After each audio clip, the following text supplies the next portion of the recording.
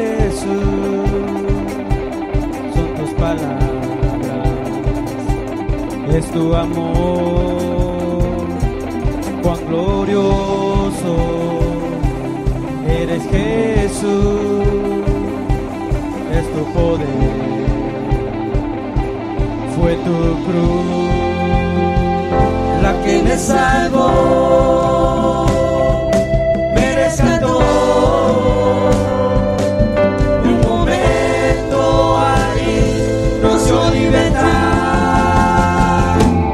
Te doy gloria, gloria, te doy gloria, gloria, te doy gloria, gloria a ti Jesús. Te doy gloria, gloria, te doy gloria, gloria, te doy gloria, gloria a ti Jesús. Cuán hermoso eres Jesús, son tus palabras, es tu amor, cuán glorioso eres Jesús, es tu poder, fue tu cruz la que me salvó, me rescató. Y un momento ahí nos dio libertad. Tú te doy gloria, gloria, te doy gloria, gloria, te doy gloria, gloria a ti Jesús. Te doy gloria, gloria, te doy gloria, gloria, te doy gloria, gloria a ti Jesús. Con una corona de espinos me hiciste rey por siempre. Con una corona de espinos me hiciste rey por siempre. Con una corona de espinos me hiciste rey por siempre. Con una corona de espinos me hiciste rey por siempre. Con una corona de espinos me hiciste rey por siempre. Con una corona de espinos me hiciste rey por siempre. Te doy gloria, gloria, te doy gloria, gloria, yo te doy gloria, gloria a ti Jesús. Yo te doy gloria, gloria, yo te doy gloria, gloria, yo te doy gloria, gloria a ti Jesús. Yo te doy gloria, gloria, te doy gloria, gloria, yo te doy gloria, gloria a ti Jesús. Yo te doy gloria, gloria, yo te doy gloria, gloria, yo te doy gloria, gloria a ti Jesús.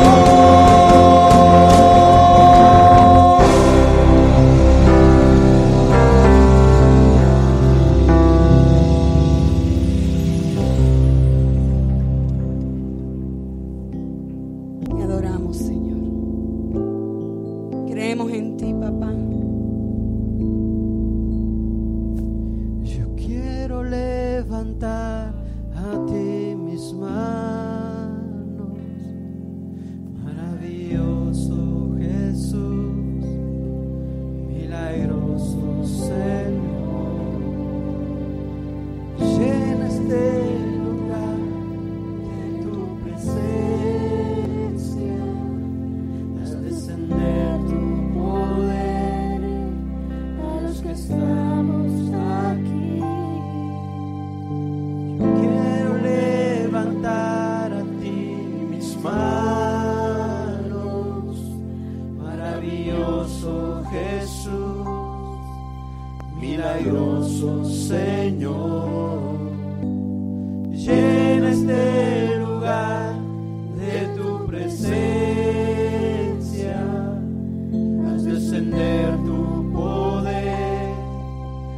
los que estamos aquí. Yo creo en ti, Jesús, en lo que harás en mí. Creo en ti,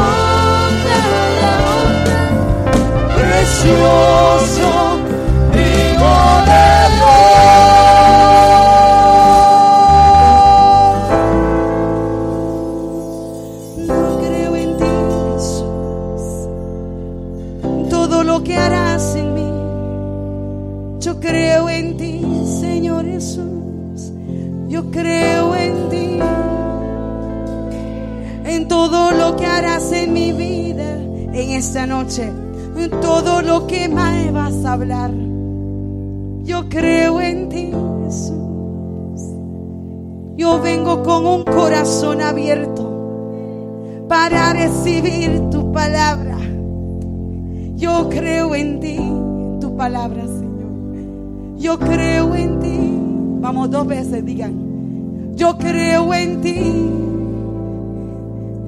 Yo creo en ti. Yo creo en ti. En todo lo que harás en mí. Una vez más. Yo creo en ti. Yo creo en ti. Yo creo en ti. En todo lo que harás en mí. Yo creo en ti, Jesús,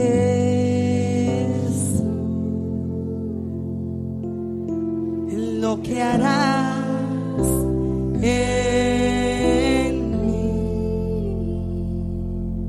Creo en ti, Jesús,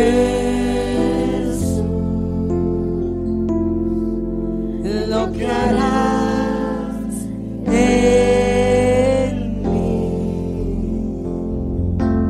en mí, en mí, en mí.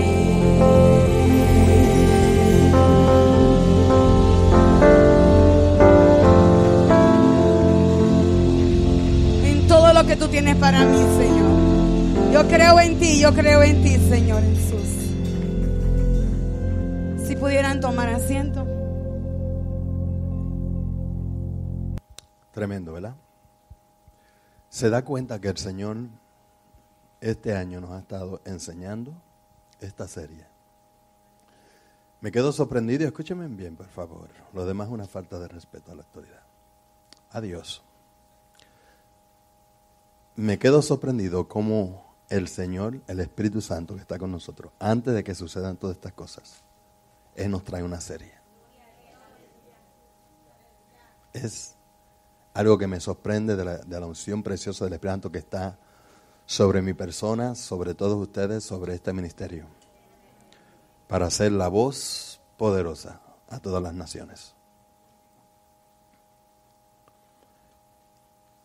Y es necesario que usted pase esa voz, sea un profeta de Dios. Todos podemos profetizar y esa es la manera. Que lo que usted aprende aquí, usted declárelo allá, para que la gente salga de ese rol y de ese engaño, de ese velo de tiniebla, de religión.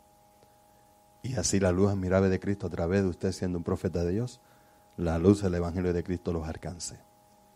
Pero me quedo sorprendido cada vez que el enemigo tiene una astimaña, una astucia, especialmente religiosa, a esta magnitud, donde por gente que influencia a todo el mundo, el Señor siempre levanta bandera de una manera u otra. O sea, usted haga su parte, que yo estoy haciendo la mía. Y el Espíritu Santo de Jesús al por él. Y no en vano Él ha traído esta serie con respecto a los beneficios, ¿verdad? Que cuando obedecemos la enseñanza y esa ordenanza de lo que nos enseña 1 Tesalonicenses, capítulo 5, versículo 17, de orar siempre y de nosotros ponerla en acción ahora en esta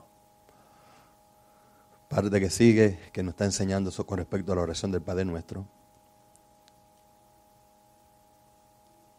Es necesario nosotros ser obedientes. Es para nuestro bienestar. Pues ya ustedes saben cómo vino esta serie. Vino cuando fui el año pasado a Guatemala. Como llevo yendo a Guatemala desde 2000. Fue el lugar que Dios abrió para empezar Yo voy a cumplir 18 años cuando el Señor me llamó al campo misionero, ahí en las naciones. Y fue en Guatemala donde el Señor me dio este tema, en lo cual vino a ser una serie gloriosa con respecto a la oración, con sus beneficios cuando los ponemos en acción. Somos obedientes a esta palabra. Y en estas enseñanzas estamos aprendiendo por qué tenemos que escoger en estar en obediencia a ese mandato que Jesús mismo, por causa de la petición de sus discípulos, en Lucas 11:1, ellos le pidieron, Señor, enséñanos a orar. Qué lindo que toda la iglesia hoy en día, hablando mundialmente, el 2% de cristianos que hay, escuche bien, hicieran la misma petición nuevamente a Jesús.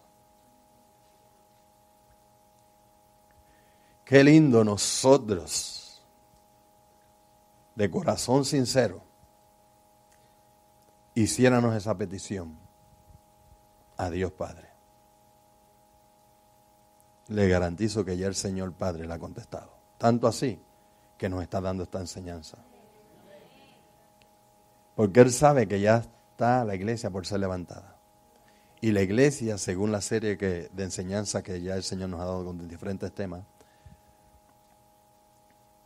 ya Él sabe que la iglesia que va a ser levantada, de acuerdo a su palabra, es la iglesia que está orando, que está mirando, está velando y está orando, está obedeciendo esta ordenanza del nuevo pacto.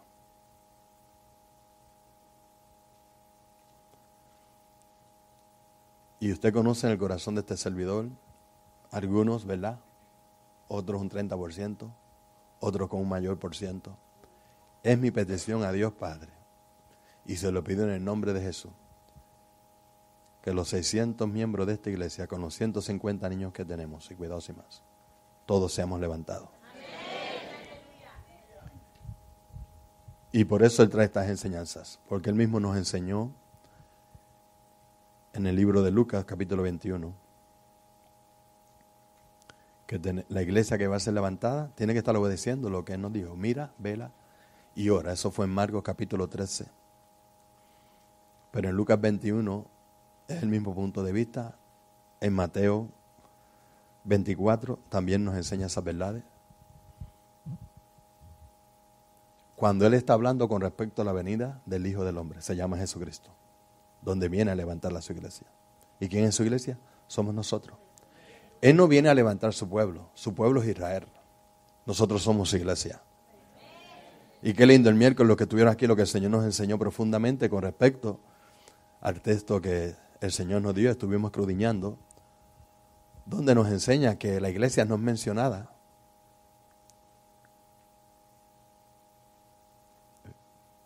Pero al mencionar a Jesucristo, está mencionando a la iglesia, porque nosotros somos la iglesia de Cristo, el cuerpo de Cristo. Y mire, lo dice así en Efesios, usted lo puede ver y en diferentes lugares en la Biblia, pero dice aquí, en el capítulo 1 de Efesios 1, hablando de la unción poderosa, la cual operó en Cristo, haciendo que resucitándolo, el versículo 20 del capítulo 1 de Efesios, para usted vea que nosotros somos la iglesia de Cristo, somos el cuerpo,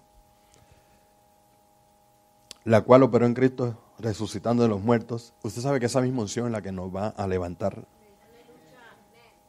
Ese mismo poder de resurrección que levantó a Jesús de entre los muertos, ese mismo poder de resurrección que se llama Espíritu Santo, es el que nos va a levantar para nosotros reunirnos en las nubes con nuestro amado Señor Jesucristo. Bendito sea el nombre de Dios.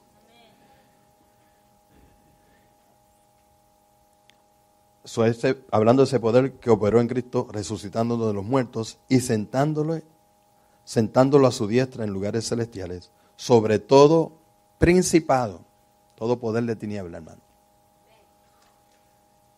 sobre toda autoridad y todo poder y todo señorío. Tremendo, iglesia, ¿está escuchando? Y sobre todo nombre que se nombra, no solo en este siglo, sino también en el venidero. Y dice que todo ese poder, esa autoridad, ese mismo poder, ¿sabe a quién se lo dio y a quién en realidad lo sometió? Todos esos principados, a través de ese poder, lo sometió, como dice ahí, todas las cosas bajo sus pies, y le voy a decir quién es su pie, y lo dio por cabeza sobre todas las cosas a la iglesia, la cual es su cuerpo. Nosotros somos su cuerpo, y todo poder, todo señorío, todo reino de tiniebla, la muerte, el infierno, todo demonio, todo gobernante de tiniebla, toda potestad, toda hueste espiritual de maldad, brujos, santeros, curanderos, señoríos, reyes que están en contra de Dios, contra la iglesia, luminares, masones, todos estos ministros de tiniebla, todos están bajo vuestros pies. Y se mantendrán bajo vuestros pies mientras la iglesia siga obedeciendo la ordenanza de orar siempre. Porque el cristiano que ora es un cristiano que siempre está con ese poder, esa autoridad, con ese señorío. Toda potestad no es dada. ¿Cuántos quieren a todos sus enemigos bajo sus pies? El infierno, la muerte, todo gobernante de tinieblas, de este ha sido toda hueste espiritual, el diablo, los demonios, toda obra de maldad. Pues mire, iglesia, ore.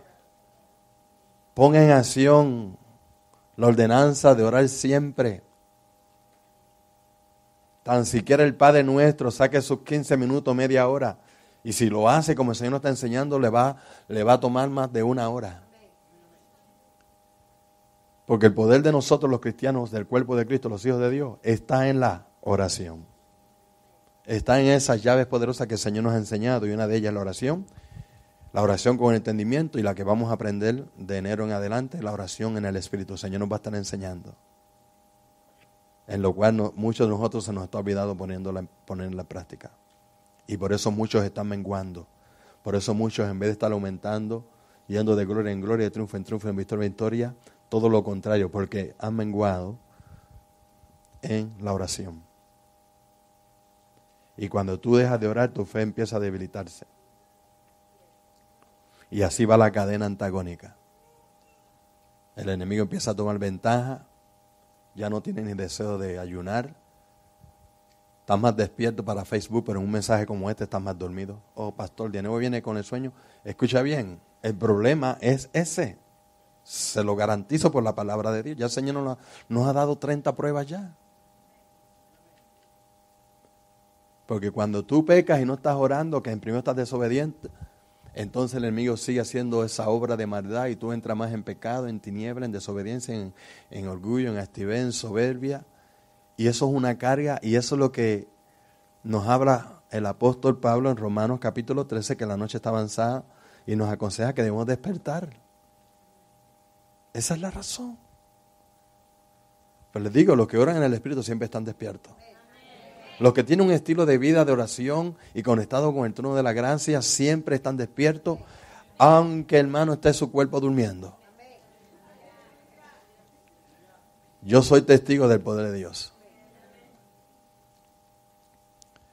Y créanme que sí, la noche está avanzada y es por eso que el Señor nos está dando esta enseñanza para que nosotros pongamos en acción el poder que se nos ha dado, el poder de resurrección, y tomemos autoridad, dominio, señorío sobre todo poder de tiniebla, y todo lo que se ha salido debajo de vuestros pies, nosotros nuevamente ponerlo debajo de vuestros pies. Pero sin esta llave poderosa no lo vas a lograr.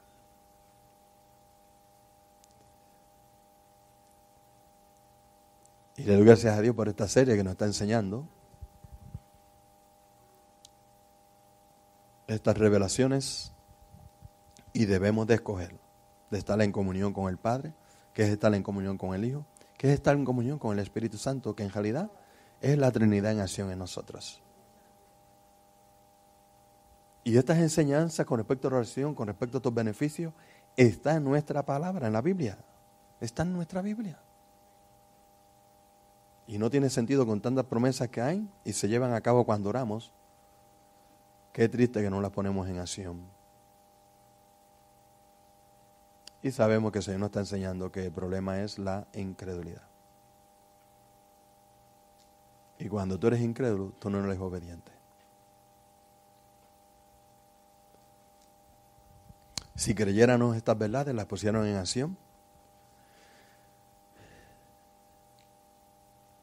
tomarían más tiempo poniendo en acción esta bendición gloriosa de poder. Aleluyamos, iglesia. Y lo lindo que el Señor nos ha dado toda autoridad, todo poder, todo dominio. Eso no cabe duda que el obstáculo primordial es la incredulidad con respecto a la oración y las promesas, y nos impide recibir los beneficios. So, eche para un lado el celular. Aleluyamos. So, una de las mejores formas de destruir la incredulidad, ya el Señor nos lo ha enseñado, que nos impide poner en acción esta ordenanza de orar siempre, y el Señor nos enseñó claramente. Se encuentra en Mateo, se encuentra en Lucas, y en la misma ordenanza donde el Señor está enseñándole el Padre Nuestro a sus discípulos. Cuando vamos a Mateo, capítulo 6, ahí lo podemos ver, está la oración del Padre Nuestro.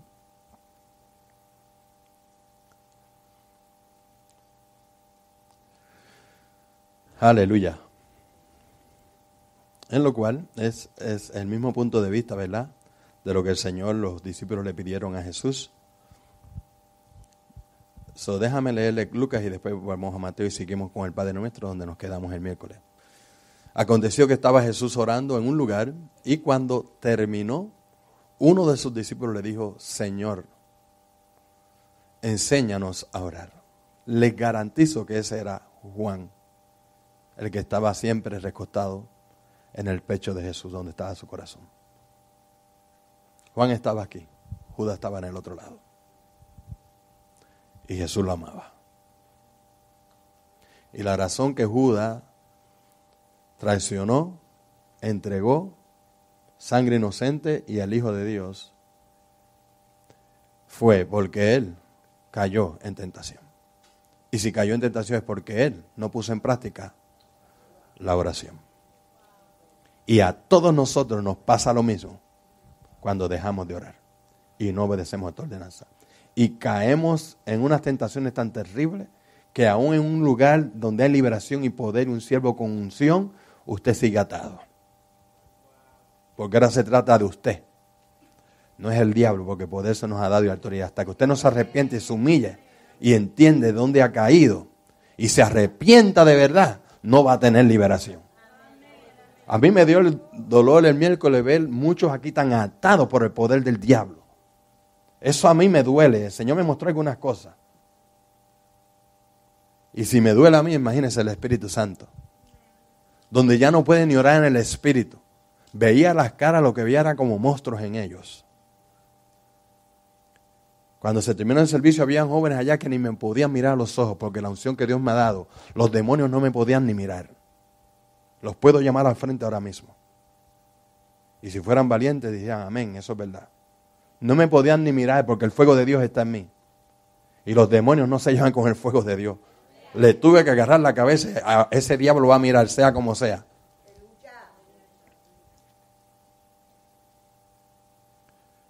No es que soy humilde, bajé la cabeza. No, tú sabes por qué no puedes mirar. Los demonios no soportan la presencia de Dios. Aquí nosotros no le pedimos a Dios que reprenda al diablo. Aquí usamos la autoridad que se nos ha dado. Nosotros reprendemos al diablo. Y les enseño esos videos, no para que los sigan a ellos, sino para comprobar lo que está pasando y lo que les estoy enseñando que es verdad con respecto al Papa. Pero se dieron cuenta, él es ese pastor y esos pastores todavía dicen que el Señor los reprenda cuando el Señor nos ha dado la autoridad a nosotros.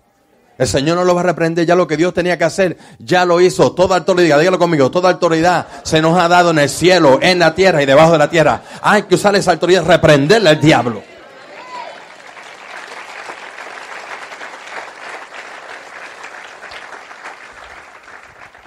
Eso va unido también, que tú no necesitas que yo venga a declarar liberación en tu vida cuando Dios te ha dado poder y autoridad. Ponte en tu lugar como hijo de Dios, empieza a orar y tú reprende al diablo que está en tu vida, en tu casa, en tu hogar, en tu llamado. Por eso es que no me gusta que estén escuchándolo a ellos. Porque una cosa está ahí te puede confundir. Y sabe cuando...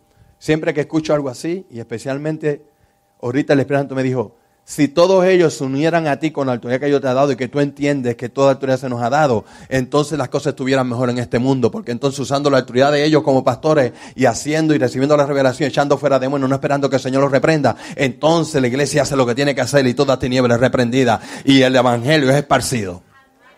Así me lo dijo el Señor ahorita. ¿Se imagina todos con la misma revelación de fe? Poniendo en acción esa fe. Nos hubieran ganado este mundo para Cristo ya. Pero el problema es que los hijos de Dios están llenos de religión por ministros así. Pero qué bueno que el Señor en esta región está enseñando una iglesia esta grande verdad de que todo poder, potestad, autoridad se nos ha dado en el cielo, en la tierra y debajo de la tierra. Y si la pones en acción, tú no necesitas que yo tenga que ministrarte. Cuando te endemonias, ahí tú puedes declarar la unción del Espíritu Santo. Pero tú no puedes echar al diablo fuera cuando tú estás jugando con el diablo también en el pecado. Y cayendo en el lazo de tentación del diablo. Y mucho menos si no te congregas, estás en desobediencia. Aleluyamos, iglesia. Pero toda autoridad se nos ha dado en el cielo y en la tierra. El Señor se dio a enseñarle a orar como se lo pidió. No todos, un discípulo. Aleluyamos, iglesia. Dice, uno de sus discípulos, siempre hay uno que quiere agradar a Dios. Siempre hay uno que quiere hacer la diferencia. Y yo los bendigo a todos en el nombre de Jesús. A todos esos unos. Diga amén. Créale a Dios. Empieza a orar, a tener comunión con Él.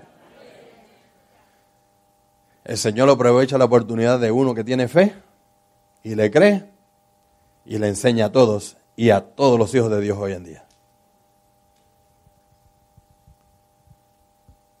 Él le pidió que le enseñara como Juan le enseñaba a sus discípulos, pero Jesús le enseñó cosas mayores, mejores.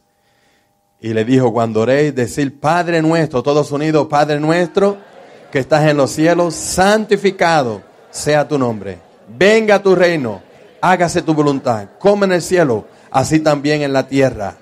El pan nuestro de cada día, dánoslo hoy. Y perdona nuestros pecados, porque también nosotros perdonamos a todos los que nos deben, nos ofenden. Y no nos metas en tentación, mas líbranos del mal. Amén.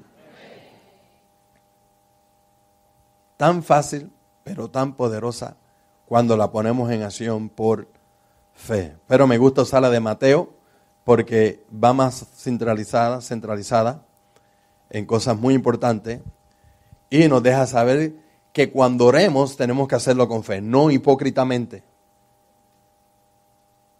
Y el Señor me dice que les recuerde esto. Como hijos de Dios que somos nosotros, si no oras, Dios te sigue amando. Dígame, qué lindo Dios glorioso y Padre celestial tenemos. ¿Cuál es el problema? El problema es que cuando tú no oras, el enemigo va a ganar ventaja sobre él. El problema no está en que si Dios te ama, no, porque ya antes de tú venías a los pies de Él, Él te amaba. Cuando eras pecador, cuando estabas en contra de Él, cuando eras enemigo de Dios, ya Él nos amaba y mostró su amor, como dice Juan 3:16, enviando a sus hijos amados. Ese es el amor de Dios demostrado. Y es este mismo amor demostrado que ahora le está enseñando a los discípulos cómo orar para que ellos se mantengan primeramente en amor también. Una de las cosas que me gusta de ese cántico, ¿verdad? Que es inglés. Ya estoy libre, ¿verdad? No estoy en ese temor, no estoy, pero yo ya no soy esclavo del temor, pero el Señor me enseñó, no, en realidad la palabra que iba ahí era, ya yo no soy esclavo del pecado, no del temor. Porque cuando ya no eres esclavo del pecado, ya el temor no está en ti. Porque ahora otro gobierna tu vida, ahora es otro tu rey, tu Señor, se llama el amor. Y el amor de Dios echa fuera el temor. Y yo les digo, orando hoy antes de venir para acá, hace como 1 hora y pico, estaba orando ahí en mi ventanita, en mi lugar, y estaba declarando el Padre Nuestro, estaba declarando bendición sobre todos ustedes. Y todos los que la recibieron, ninguno se va a dormir. Y Dios sí escucha mis oraciones. Y declaré bendiciones sobre todos ustedes. Aleluyamos, iglesia. Y aproveché a orar por Julio Mega, el que está enfermo y está a punto de delirio de muerte. Y declaré bendición. El enemigo gana ventaja. Y solamente Dios sabe estas cosas. Y no me gusta hablar sobre estas cosas porque Nos puede pasar a todos. Aleluyamos, iglesia.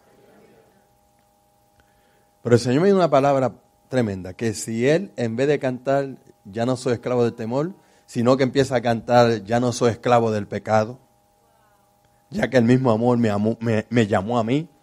Una de las cosas me encanta me agrada tanto ese cántico, porque fue el amor mismo que me escogió como apóstol, como pastor, como profeta de Dios. Entonces hay tantos secretos. En realidad sentí el llamado que si Dios abre la puerta, voy y le pongo las manos y reprendo el cáncer, reprendo lo que sea. Si me dan a ministrar en esa iglesia grande, también reprendo todo el diablo. Y yo sé que Dios lo puede levantar. Porque Dios me ha dado autoridad para echar fuera el cáncer y toda obra de maldad. Por eso todos ustedes, Dios, que están bajo esta cobertura de liberación, de milagro, Dios necesita que usted se ponga en orden, porque hay muchos hijos de Dios que necesitan liberaciones de espíritus inmundos, de cáncer, de demonios, de muerte.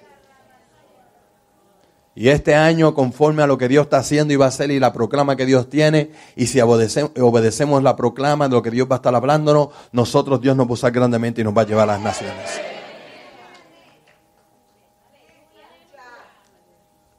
Shama corría sandarazoa. Aleluya. Aleluya. Y a su nombre gloria. Pero tenemos que orar con fe y tenemos que echar el diablo fuera. El problema es que mucha gente allá en Guatemala y muchas naciones todavía tienen enseñanza que están esperando que el Señor eche fuera esos demonios, cuando Dios nos ha dado la autoridad de echar fuera esos demonios. Y me duele en el corazón por estos apóstoles, estos ministros que enseñan así. Se les muere la gente, hermano. Triste. Pero si me llama, yo voy y le pongo las manos. Y yo reprendo al diablo. Pero hay que darle esta enseñanza primero. Esta es la puerta abierta para arrancar toda religión antagónica que no los deja recibir todo lo que Dios ya nos ha dado. Aleluya. Y a su nombre gloria. Y le voy a decir una cosa, en la condición cuando se encuentran ahí, tú no tienes ni poder ni autoridad. Por eso tú necesitas gente que en realidad tiene poder y autoridad para venir a ayudarte, a socorrerte. Aleluyamos, iglesia. ¿Estamos entendiendo, iglesia? Bendito sea el nombre de Dios. La oración es poder. Yo sé que este siervo de Dios, ¿verdad?, canta bien bonito. El Señor lo rescató, era un hijo de pastor y antes el papá pasó a la eternidad, pero Dios salvó a su hijo. Él es puertorriqueño, él dice que la oración es alimento. Entiendo el punto de vista de él también. Pero en realidad la oración es poder. Es poner en acción que nada será imposible para nosotros y haremos cosa mayor que la que Jesús hizo, porque como termina ese versículo, es hablando con respecto al poder de la oración. Mírelo ahí en Juan capítulo 14.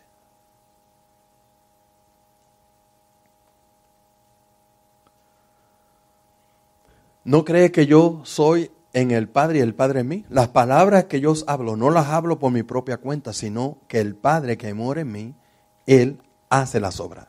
Creerme que yo soy en el Padre y el Padre en mí. De otra manera, creerme por las mismas obras.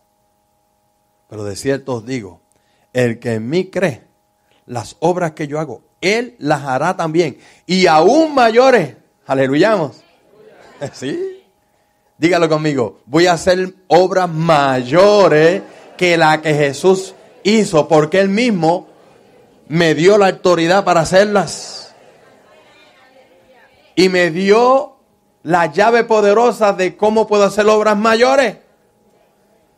Porque yo voy al Padre y ahí te deja saber en el próximo versículo por qué vamos a hacer obras mayores. Porque Él está a la diestra del Padre y todo lo que pidamos al Padre en el nombre del Hijo que está a la diestra, Él lo haría. ¿Y cómo se hace eso? A través de lo que dice ahí. Y todo lo que pidiera el Padre a través de la oración. ¿Usted escuchó? Haremos obras mayores a través de la oración.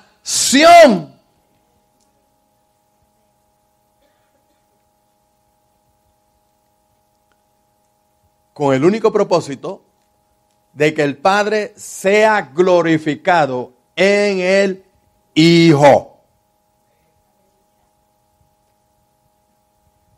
Se va a poner contento con esta revelación que acabo de recibir. Fresquecita, escuche bien. Con el Hijo. ¿Habrán hijos de Dios aquí, hijas de Dios? Cuando tú oras y pones las manos y pides, obras mayores hará. Y Dios se va a glorificar en ti poniendo las manos, sanando al enfermo, al muerto resucitado, al leproso, al que tiene sida, salvando al homosexual, salvando a la lesbiana, salvando al bisexual, salvando todo aquel que sea tocado por el poder de ese Hijo de Dios, que a través de la oración Dios sea glorificado y lo ha llevado a un levo de gloria en gloria a través de la oración. ¡Wow! Con tantos beneficios no escogemos orar, de verdad que estamos endemoniados. Y necesitamos ser libres a través de la palabra.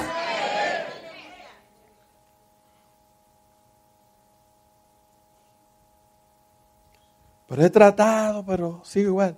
Ese género no sale sino con oración. Aplica ayuno ahora. Y se va la incredulidad. Y cuando la incredulidad se va, entonces podemos orar con libertad. Tremendo misterio. Estamos escuchando. Imposible que se duerma ahora. Aleluyamos. Y termina diciendo, si algo pidieres en mi nombre, lo firma Jesús, yo lo haré. ¿Cuántos le creen a Dios aquí? Contéstaselo mejor cuando tú vayas a orar, que es evidencia que le creíste. Aquí es fácil decir amén cuando estamos en la unción gloriosa que Dios me ha dado. Es allá en tu casa, es allá cuando quieres estar mejor en el celular, en Facebook todo el día. Es ahí que tú tienes que decir, amén, esa palabra de anoche que recibí. Apágalo y ponte a orar. Y deja que Dios haga cosas mayores. Gente que se tiene tantas lástimas ellos mismos, hermano.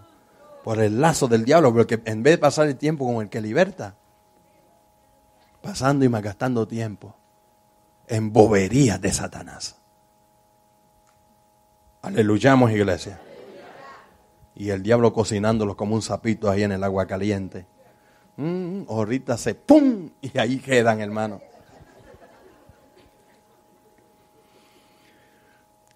Les digo que el poder del cristiano está en la oración. Diga, toca que te atro. No en Facebook, no en YouTube, no en el celular, no en internet, no en Instagram, no en Twitter. Está en la oración.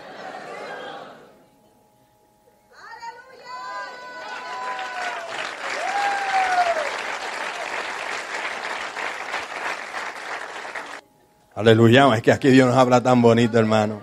Estas enseñanzas no las vas a escuchar en ningún lado, hermano. Le doy la honra y la gloria a todo Dios.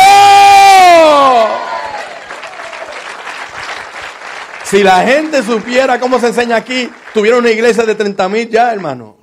Pero el diablo le tiene los velos puestos y por ayuda de muchos ministros también. Aleluyamos, iglesia. Santo Dios. No malgaste su tiempo. Si hay algo que yo odio en mi vida, es malgastar mi tiempo. Por eso no me gusta salir. Porque con solamente salir, malgastaste el tiempo. Te vas a las tiendas, malgastaste el tiempo. Y lo más triste es que sales en santidad y llegas endemoniado. ¿A cuánto le ha pasado? Levanten las manos todos, por favor. Todos, y el que no, esos son los más endemoniados. Esos son los más endemoniados. Esta es la verdad de Dios. Escucha, toca que esta es la verdad de Dios. Tú querías que Dios te hablara, Dios nos está hablando.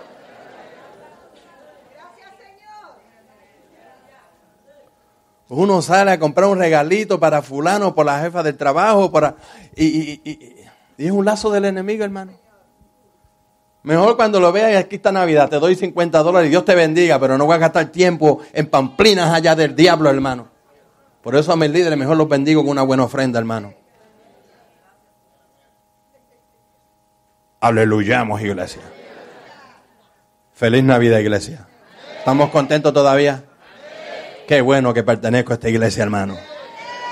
Aleluya, qué bueno que llegué hoy. Aleluya.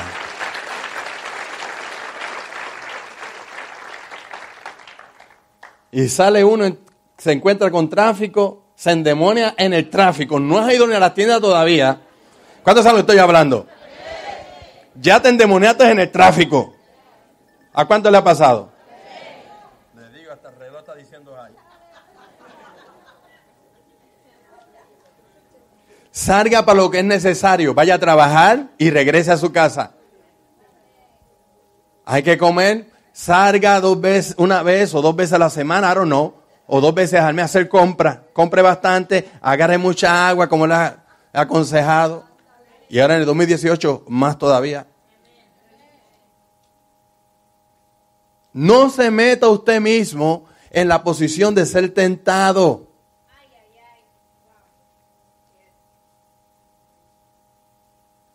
El diablo está usando todo lo que está a su alcance. Y en una temporada como esta, que debemos estar en comunión con la verdadera Navidad, es cuando más en comunión estamos con el mismo diablo y no nos damos cuenta. Se nos entra un anciano de desespero y después unas de penas, ay, que no tengo dinero para esto. Navidad no se trata de eso. No es que se va a poner tacaño y como Monterrey, como si fuera de México. O de codito. Porque eso es del diablo. Aleluyamos. No, porque algunos ahí, especialmente los varones, yo sabía, te lo dije, mira, comunión. Que prende al diablo, taquito, codito.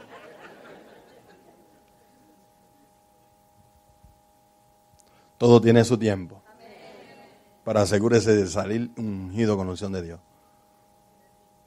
Aleluyamos, iglesia. Y si va a salir, asegúrese que usted se ha sacado su buena hora en oración, en comunión con Dios. Usted se imagina usted saliendo endemoniado, a endemoniarse más. ¿Cuántos saben lo que el Señor nos está hablando? Aleluyamos, iglesia. Ya. Yo por eso, hermano, Dios me dio un palacio glorioso y un lago atrás. Vivo como rico, como un hijo de Dios de vivir. Por su gracia, Él me ha bendecido grandemente.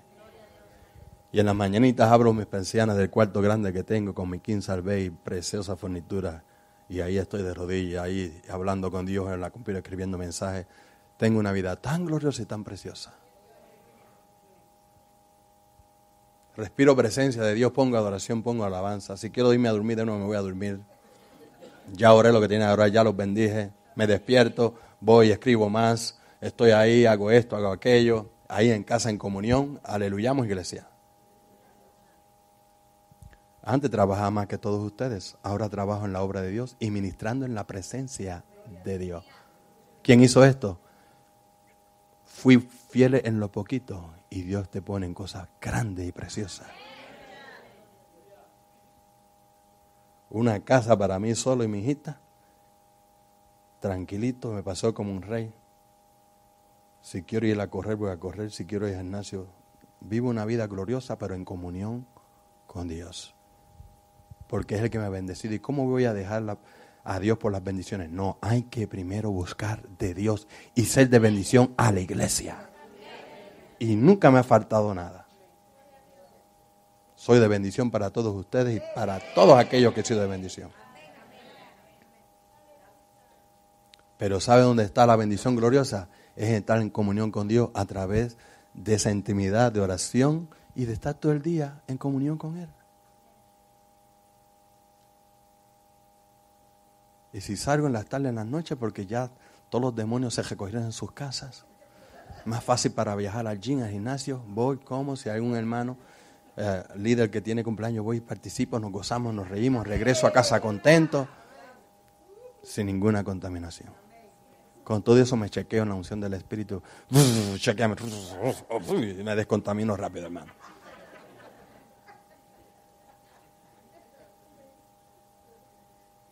Sí, como el cántico dice, podemos vivir en paz y en bendición continuamente. Ya el Señor venció el pecado, la muerte, el infierno, y ese mismo poder lo resucitó, y esa autoridad se nos ha dado. Y nos dio unas llaves poderosas para que nosotros nos mantengamos en esa purificación, en esa santidad, en esa perfección, en ese procedimiento glorioso yendo de gloria en gloria en gloria. Usted no se quiere perder la proclama y pase la noticia. Nos vamos a gozar. Jesus!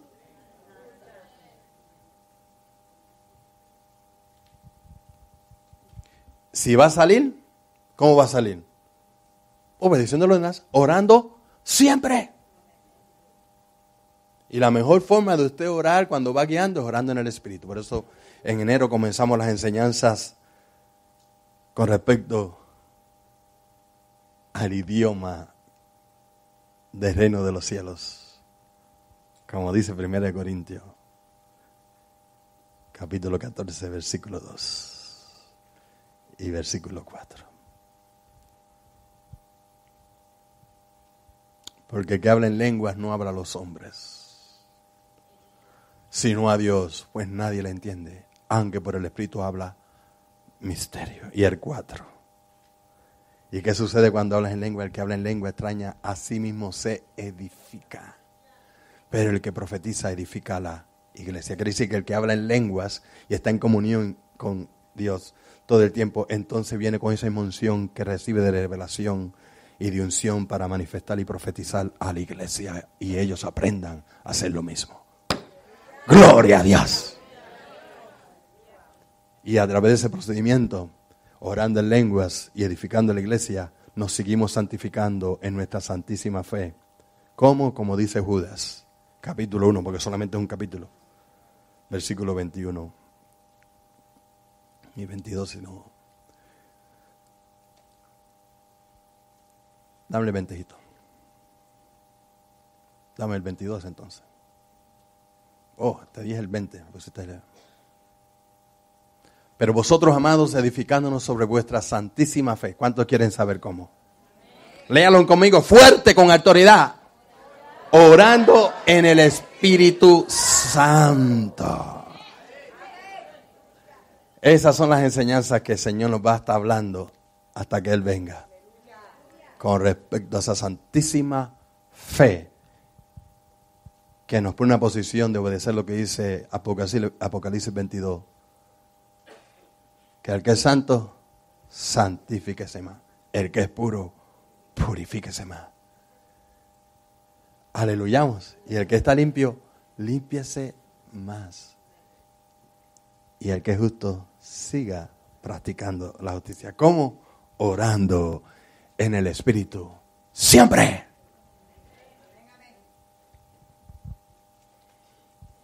Les digo que si todos los que han caído de posiciones y de autoridades que Dios los ha puesto y se le ha dado el privilegio, hubieran estado en el Espíritu, nunca le hubiera pasado lo que el diablo ha hecho con ellos. Los ha arrastrado de un lado para otro. Y hasta el día de hoy no se han podido levantar. Aún cantando el cántico. Ya no soy esclavo del pecado. Hermano, y el pecado arrastrándote por todos lados. Ponte a orar. De verdad, y santifícate. Deja de ser un títere del diablo y una títara del diablo. Ya no hay ninguna excusa. No se pierdan la proclama. Nos va a sacudir la unción del Espíritu Santo. Si lo vas a poner en práctica. Si no, te va a pasar lo mismo que te pasó este año. Estoy hablando con los que no se han podido levantar todavía. Cuando Dios trajo una enseñanza y una proclama preciosa que Dios iba a estar obrando, ahora con la unción de adentro hacia afuera. El año de la integridad. Aleluyamos, iglesia. Y a su nombre, gloria. Si algo pidieras en mi nombre, yo lo haré. Tremendo. Volviendo a Mateo, vamos a darle libertad a esa unción gloriosa, porque lo que el Señor, el patrón que el Señor le enseñó a sus discípulos, no es para hacer oraciones como hacen los religiosos y los hipócritas y los egoístas que quieren ser vistos por sus largas oraciones. Y así es como el Señor empieza a enseñarle en el versículo 5, el de la gracia, 6, 5. Y cuando ores, no sea como los hipócritas. ¿Cuántos pueden levantar la mano? No la levante todavía hasta que diga lo que va a decir. Todos los que se han sentido hipócritas cuando oran, levanten la mano. Todos los demás, el Señor los perdone. ¿Le ha pasado una vez en su vida? Bájenla entonces. ¿A cuánto le ha pasado todo el tiempo? Suban las manos. Dios lo quiere libertar. Ok, bajen las manos. ¿Cuánto le ha pasado de vez en cuando? Ok, bájenla. ¿Y para cuántos de ustedes es una rutina de hipocresía? No, déjenla así, no levanten. Aquí Dios nos va a libertar. Dios te pone en esta posición para que tú obedezcas y a través de un corazón sincero. ¿Qué importa quién te vea? Ya Dios te ve, pero hay otro que te ve y sabe quién tú eres, el diablo. Sus demonios. Esos ángeles antagónicos que tiene asignado a ti. A todos nos ha pasado, a mí también. Hay veces que uno se va a orar y es el hipócrita más grande en el reino de este universo, hermano. Aleluya, mi iglesia. Toca que esté a tu lado. Ya Dios no quiere que tú, como hija, hijo de Dios, ores así. Hay muchos que se van a orar, Padre nuestro que estás en los cielos, santificamos tu santo nombre. Y todavía no le ha pedido perdón a la esposa que le cayó a bimbazos y con la lengua y la mentira y el celo por poco la mata. Diga, eso es hipócritamente. Dice, hermano, que antes de traer la ofrenda y antes, tú tienes que poner las cosas en orden primero. Aleluyamos, iglesia. Y cuando no se ponen las cosas en orden según el patrón, entonces va a ser una hipocresía de ruegos y de oraciones. ¿Estamos entendiendo? Y es exactamente antes de enseñarle cómo orar correctamente y como a Dios le agrada, Él le dice que cuando ores, y esa palabra cuando ores, yo sé que algunos de ustedes no fueron a la escuela, pero es una expectativa de que Él espera que nosotros, Él tiene la fe de que usted y yo vamos a orar. Tan siquiera una vez al día, no una vez al año. Hijito, cuando te vayas a acostar, asegúrate de lavarte los dientes, ¿ves? No es una vez al año. ¿Cuántos están escuchando? Él espera que oremos todos los días. ¿Cuántos dicen amén?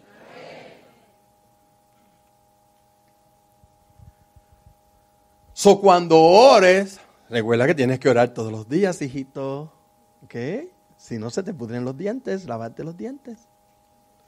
Que no te pase como mi papá, por eso somos fuertes en eso. Estamos sin dientes. Caries por todos lados. Yo, gracias a Dios, tuve unos buenos padres y un buen ADN también. Gloria a Dios. Seguimos aquí, hermano. El problema no es el ADN, hermano. Amén. Créame lo que les digo. Seguimos aquí, vamos a seguir con la oración, porque algunos los veo medio confusos.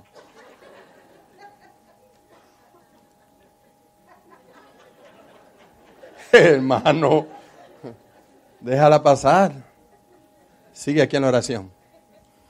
Cuando ores, no sea como los hipócritas, porque ellos aman el orar en pies en la sinagoga Yo sé que aquí en orar en pie en la sinagoga ninguno tiene ese problema aquí, porque ustedes ni agarrar el micrófono quieren porque están tan en pecado que no quieren acercarse al altar. Bueno, seguimos aquí.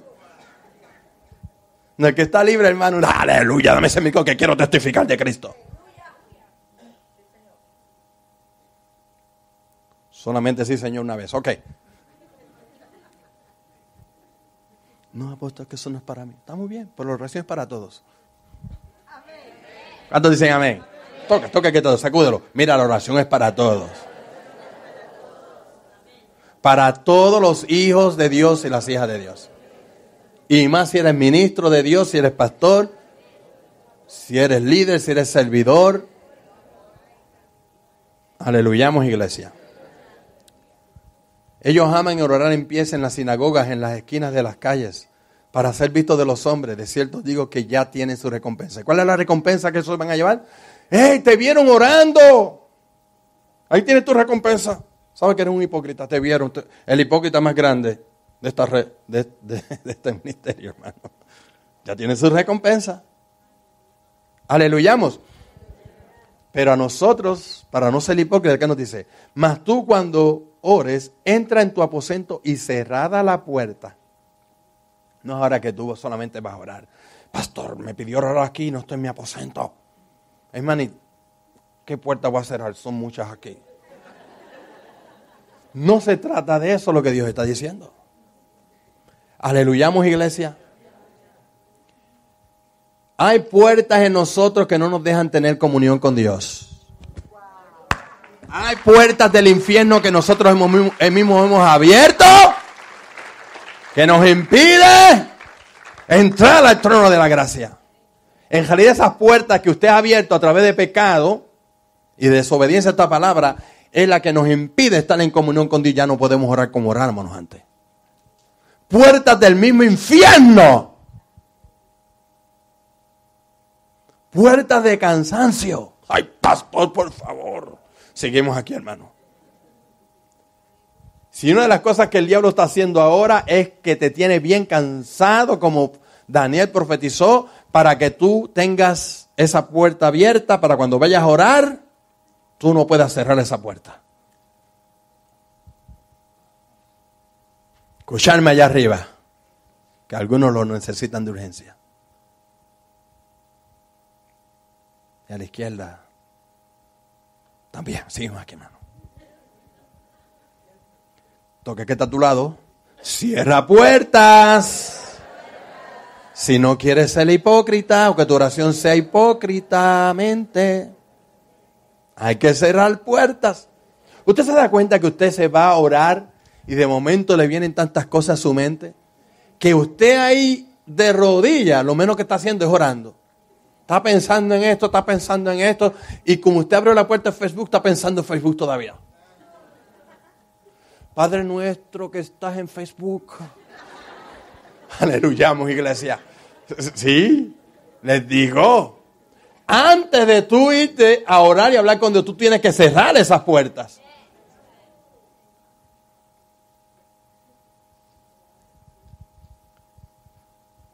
Ay, Señor amado, no he orado en todo el día. Y ya te pasaste ocupada en otras cosas. Y cuando tú abres la puerta, el diablo te ayuda a abrir otras. Y ahí te dices, pero me voy a orar porque no he orado y quiero estar en comunión. Y ahí y el diablo con una puerta abierta. ¡Ey! No has hecho la ropa de Londres, está, mira. El Londres lleva 3 semanas ahí. Se metió el niño ahorita ayer y no lo pudiste encontrar por 2 horas. Estaba en medio de Londres.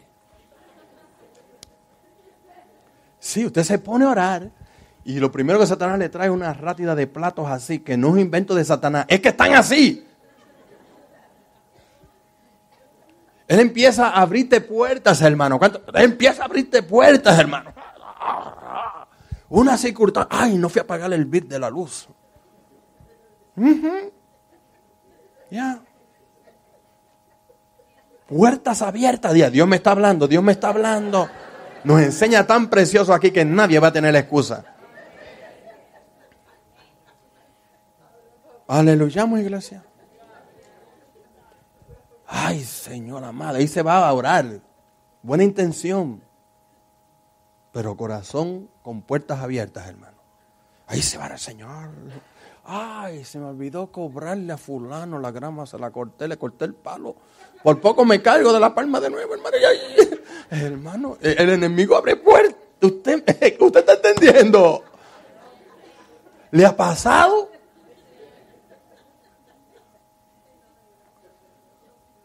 Aleluyamos, iglesia. Muchas puertas. ¿A cuántos les ha pasado? Ay, el pastor va a estar enojado porque no fue a la iglesia. Tú abriste esa puerta por no congregarte. Ella empieza, ay, Virgen María, no te va a ayudar. Eso es religiosidad. Sí, muchachos. Puertas abiertas de todas magnitudes. Oh, se me olvidó llamar al chavaco. O la vaca, yo no sé lo que usted, pero escuche bien. Piense en las puertas, deja que el Espíritu Santo trate con usted y le diga qué puertas. ¿Está tratando Dios con ustedes? ¿Le está enseñando qué puerta o tiene que seguir recortándote? 3 aleluyas aquí. Ok, vamos a seguir con esta esquina poderosa aquí. Porque veo una de puertas ahí en esa esquina, hermano. Aleluyamos, iglesia. Muchachos, no me han llamado del seguro y mira que por poco me rompo el brazo y todo eso. Puertas abiertas, hermano.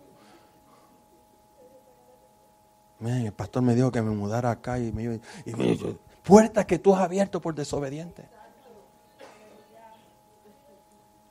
Toca que Dios te está hablando.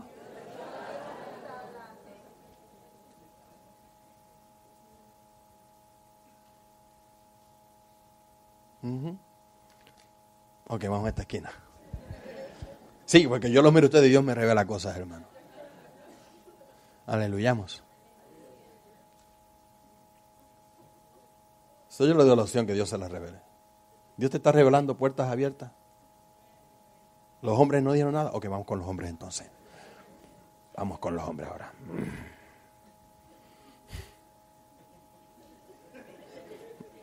Les dije. No te vas a ir de nuevo, ¿verdad? Toca, no te vas a ir de nuevo. ¿Todo está bien? ¿Ok? Dios trata directamente, ¿ok? Sin miedo, toca a alguien, toca a alguien. No te vas a ir de nuevo. Sacúdelo. Hay que cerrar esas puertas. Si no, la oración va a ser hipócrita. Mente. Ya que entraste al aposento, ahora hay que cerrar puertas. Porque si no, Satanás se te va a aparecer en ellas. Hello, ya que escogiste orar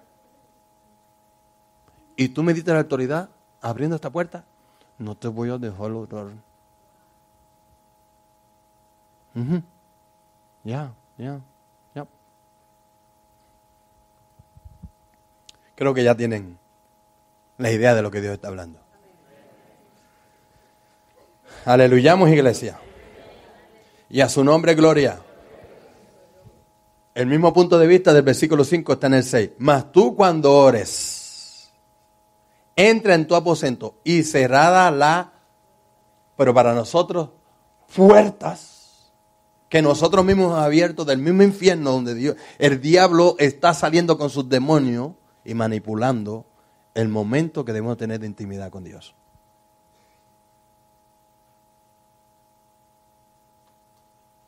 Sí, hermano. Por lo que ese ejercicio se va de rodillas. Ay, espérate, hacer un poco aquí, ya voy de rodillas. Y desde luego, ay, ¿dónde está? Ay, si estoy en el aposento. Puertas a todo lugar. Eso es tremendo, ¿verdad que sí? Aleluyamos, iglesia. Ya. El Señor no me deja quieto con las puertas. Vamos a las puertas de nuevo.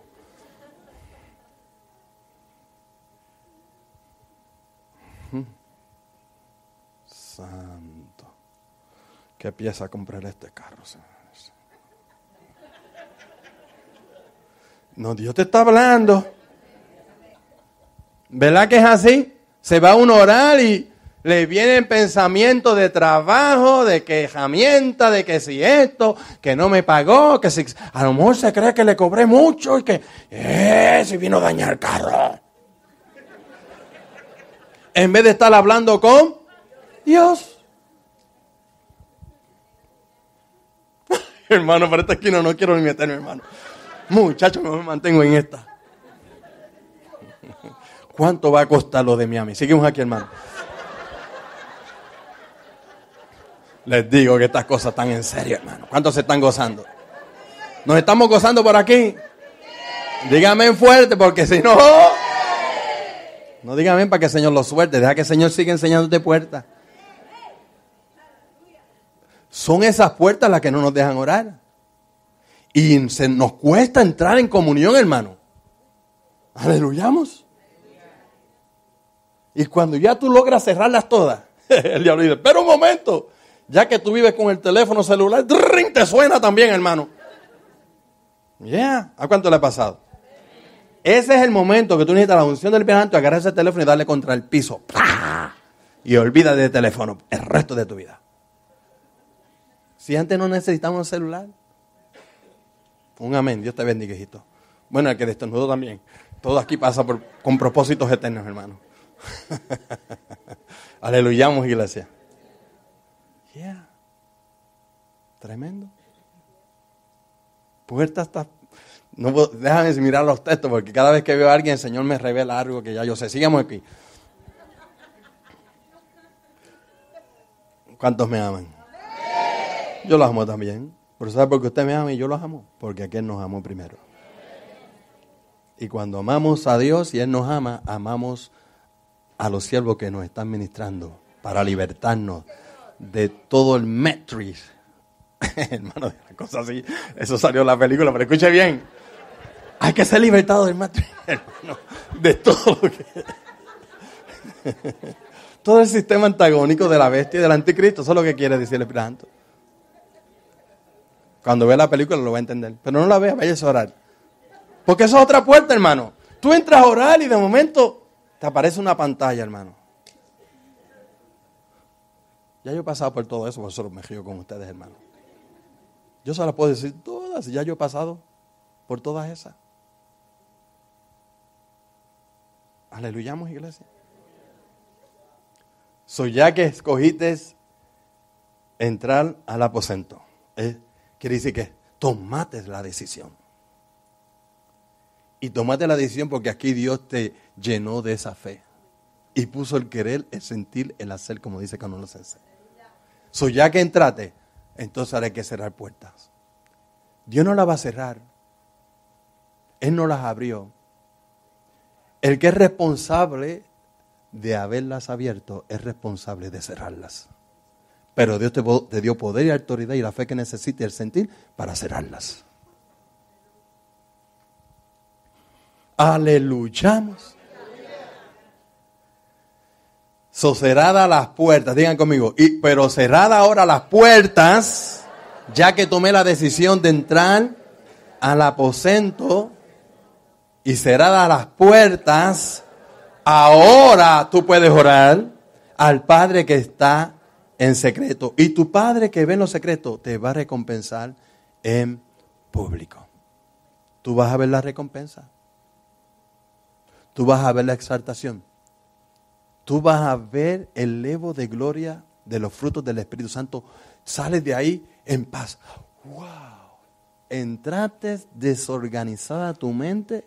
Parecías un fanático loco tostado. La gente te llama loca ya. Ahora te vas a poder peinar bien.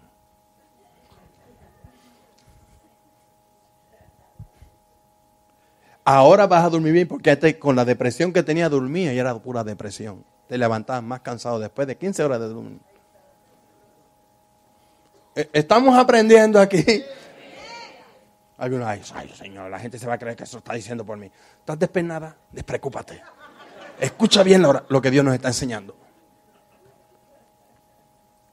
¿Cuándo están aprendiendo? ¿De verdad que están aprendiendo? Ora al Señor que sí. ¿Sabes dónde está la evidencia de que estás aprendiendo y estás escuchando y estás recibiendo? Es que tú vas a poner en acción. Y yo por fe los veo ahora. No ejercicio hoy, ya estoy en el aposento de rodillas. Cierro esta puerta, cierro esta, cierro esta, cierro esta, cierro esta. Cerrando puertas te lleva 3 horas. pero estás en comunión, gloria a Dios. Estás peleando una batalla espiritual. Pero el otro día, o cuando te vayas de rodillas el mismo día, entonces va a ser más fácil estar en la presencia, en aposento alto, donde está la unción como águila en las alturas. Oh, yo siento una unción poderosa. Eso es lo lindo que Dios se goza con nosotros, hermano. Y orando no uséis vanas repeticiones, ya que las puertas están cerradas. Aleluyamos, iglesia. No uses vanas repeticiones. Usa el patrón que el Padre de Gloria, a través de sus amados, le enseñó a sus discípulos, y nosotros que somos ahora sus discípulos, y algunos de nosotros cualificando para ser obreros. Aleluyamos. No usemos vanas repeticiones como los gentiles que piensan que por sus palabrerías serán oídos.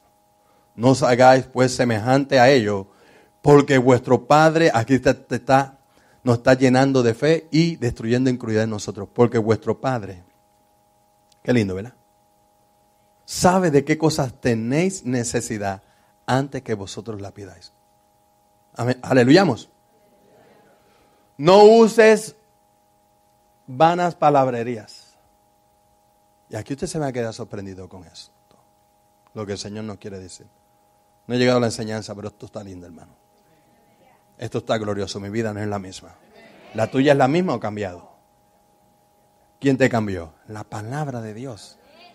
Era para que todos dijeran amén, hermano.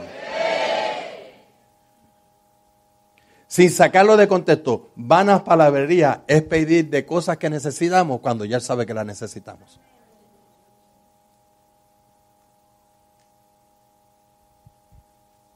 Señor,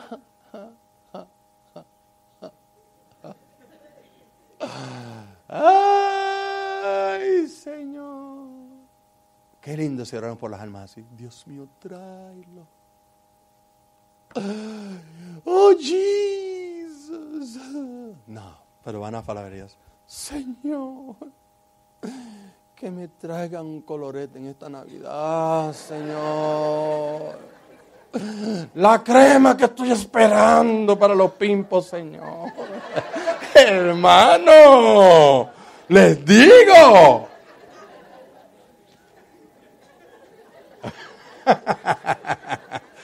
Les digo, hermano, que Dios nos está enseñando bien bonito. ¿Usted está entendiendo? Mira, hermano.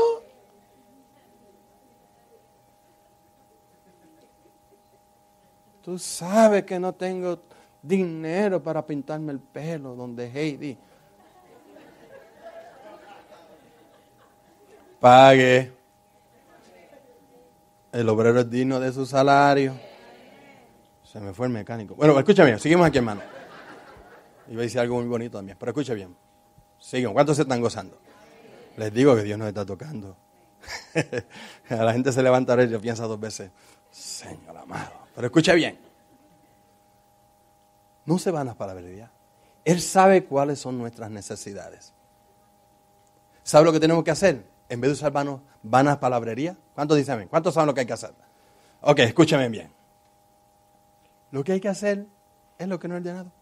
Padre nuestro, que estás en los cielos. Oh, papá. Oh, Jesus. Aleluyamos, iglesia. No nos hagáis semejante a ellos, porque vuestro Padre sabe. Vosotros pues oraréis así: Padre nuestro que estás en los cielos, santificado sea tu nombre. Primero tú tienes que reconocer que eres nuestro Padre celestial. Nos estamos llegando, como el Señor nos enseñó el miércoles, nos estamos enseñando esta semana y la semana pasada, y con esa comunión de que Él es nuestro Padre, Él nos ama, nosotros somos sus hijos. Aleluyamos. Tenga eso en comunión, y en esa misma cita bíblica de Lucas, donde el Padre nuestro, después que está enseñándole cómo deben de orar, le está dando a los discípulos la motivación gloriosa de reconocer al Padre eterno como lo que Él es, dándole un ejemplo de los padres buenos aquí en la tierra, que si los hijos le piden, un huevo, no le va a dar un escorpión. Le piden pan, no le va a dar una serpiente. Y el Señor nos habló el miércoles con respecto a los padres buenos. Y el Señor nos dijo, imagínense, si los buenos que hacen un buen trabajo como padres, como papá y mamá, imagínense lo que son malos padres aquí, Señor amado. Comparado con el amor de Dios, los buenos son malos, imagínense los malos. Escucha el mensaje del que no estuvo aquí. Aleluyamos. Sabemos que toda oración va dirigida, después que lo reconoce que Él es tu Padre, entra en esa posición. Él es nuestro Padre, yo soy su Hijo.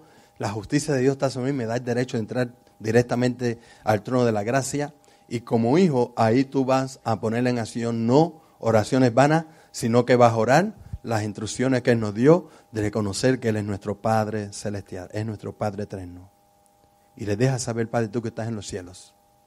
El Señor está orando ahí, pero ¿sabes cómo yo voy? Y Padre nuestro, tú estás en los cielos, pero ahora a través de la obra preciosa de tu Hijo amado y tu Santo Espíritu, ahora tú habitas aquí en este aposento. Y estás tan cerca de mí, yo te reconozco, tú estás aquí, tan real para mi vida. Y hay que decirle, algunas veces hay que decirle así, porque el enemigo te hace pensar como que tú no tienes padre. O de que el padre por allá está por allá lejos. No, papá, tú estás aquí escuchándome. Y vengo con esa fe, esa certeza. Y vengo a pedirte en el nombre de Jesús. Pero antes de hacer todas esas cosas, yo quiero darte gracias por yo ser ahora tu Hijo a través de Jesús. Ser la justicia que me da el derecho de entrar confiadamente a tu trono de gracia. Y como hijo, aquí estoy regocijándome en tu presencia. Vengo con una fe. Y tú lo puedes sentir cuando tú estás orando con la fe que agrada. Tú sientes, hermano. Tú lo sientes. Tú te sientes en esa atmósfera. Desde luego, cerrate todas las puertas, ¿verdad? Porque si no cierras la del amor, estás en el amor todavía. Pero tú te sientes, tú puedes sentir cuando la oración está siendo eficaz. Aleluyamos, iglesia. Y yo le voy a decir una cosa para ustedes que el enemigo gana mucha ventaja manteniéndolos todos los días en pecado. Ese es el momento más precioso de tú entrar en confianza al trono de la gracia. Porque Él nos ama y Él está ahí esperando que lleguemos como hijos pródigos. Amén. Aleluyamos. Yo he experimentado eso. Una vez pequé hace como 10 años atrás, ¿verdad? Y escuche bien esto. Y cuando yo fui al trono de la gracia, Él no estaba enojado conmigo. Él estaba ahí y dice, hijito, I'm glad you're here. Yo estoy contento que estés aquí. Yo, papacito, ¿de verdad? Yes. Mira, hermano, qué lindo. Y el diablo decía, se fue, no. Ay, no. Y hermano, fue un abrazo celestial, fue una presencia de gloria. Y uno, Jesus. Y uno empieza a llorar, ya no tiene ni palabras de qué decir. Solamente el Padre empieza a alabarte con su santa unción, con su amor, y empieza a manifestarse. Y después cae un agradecimiento que ya a ti se te olvida la oración, hasta el Padre nuestro. Y tú lo que empiezas es a adorar a Dios. Thank you, I love you, Jesus. Adoración verdadera sale.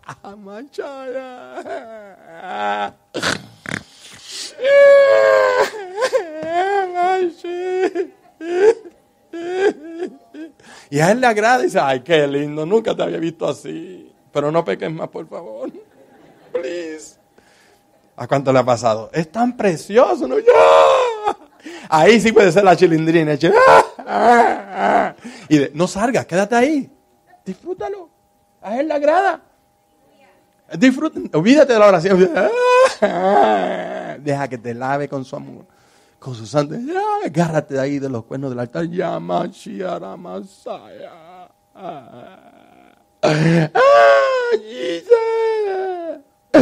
Si no hubiera sido por tu amor, ¿dónde estaría yo? Estoy haciendo así para que ustedes entiendan, hermano. Es bien precioso. No le estoy diciendo para que siga pecando. Esto para que deje de pecar y entender que... Y tú ahí te quedas... Es donde las horas parecen minutos, hermano. He sido desobediente como pastora, no respeta. Aquí tú se olvida hasta del coloretito. Lindo, hermano, precioso. Levante la mano lo que le ha pasado eso. A todos los pecadores aquí, hermano. ¿O habrá alguien aquí que no ha pecado? Aquí los caballeros en este lado, ¿me están mirando? ¿A usted le ha pasado eso? Cada rato, ¿verdad? logre que este año no sea cada rato, que sea una vez al año. Porque la unción que Él ministra ahí es para la misma unción que hizo con el hijo pródigo. Jamás volvió a pecar. Lo equipó con armaduras celestiales. Pero seguimos.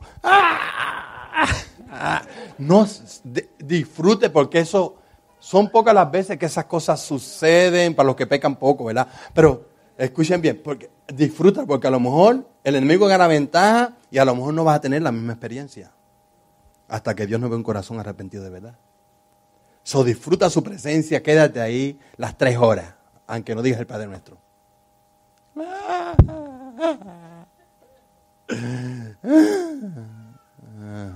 Y te quedas dormido. Sientes una paz tremenda. Sonó el teléfono. No el teléfono, el reloj. Ya son las 5 de la mañana. Hay que levantarse a trabajarse. Pero pues a orar de nuevo. Padre nuestro que estás en los cielos. Me siento como hijo tuyo. Aleluya. Yo siento la unción. Ahora entiendo por qué el pastor quiere mover ese púlpito y tirarlo así de un cantazo. Y ahora si uno se siente, mira, diablo, no, tú estás ahora acosándome. Yo tengo el reino de Dios manifestado. ¡Santo! ¡Aleluya! Déjeme predicar, pastor. Déjeme predicar el viernes. Muchacho. Déjeme exhortar a la iglesia.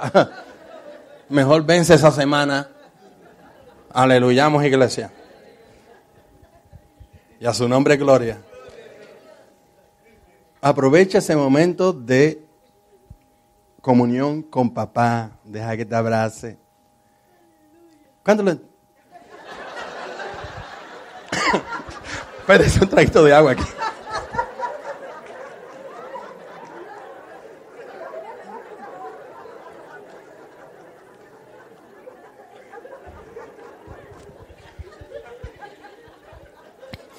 Las 5 de la mañana, hermano.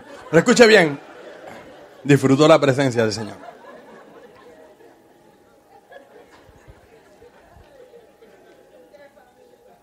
Muy lindo. El que no se goza aquí, de verdad que tiene que irse a otra iglesia. Yo te doy el permiso. No hay nada mejor que estar en la familia de Cristo. Después que te vayas, te vas a arrepentir. Se te va a hacer difícil volverlo. El orgullo es muy fuerte en ti. Aleluyamos, iglesia. Disfruta el Padre. Ya Él sabe todo lo que necesitamos.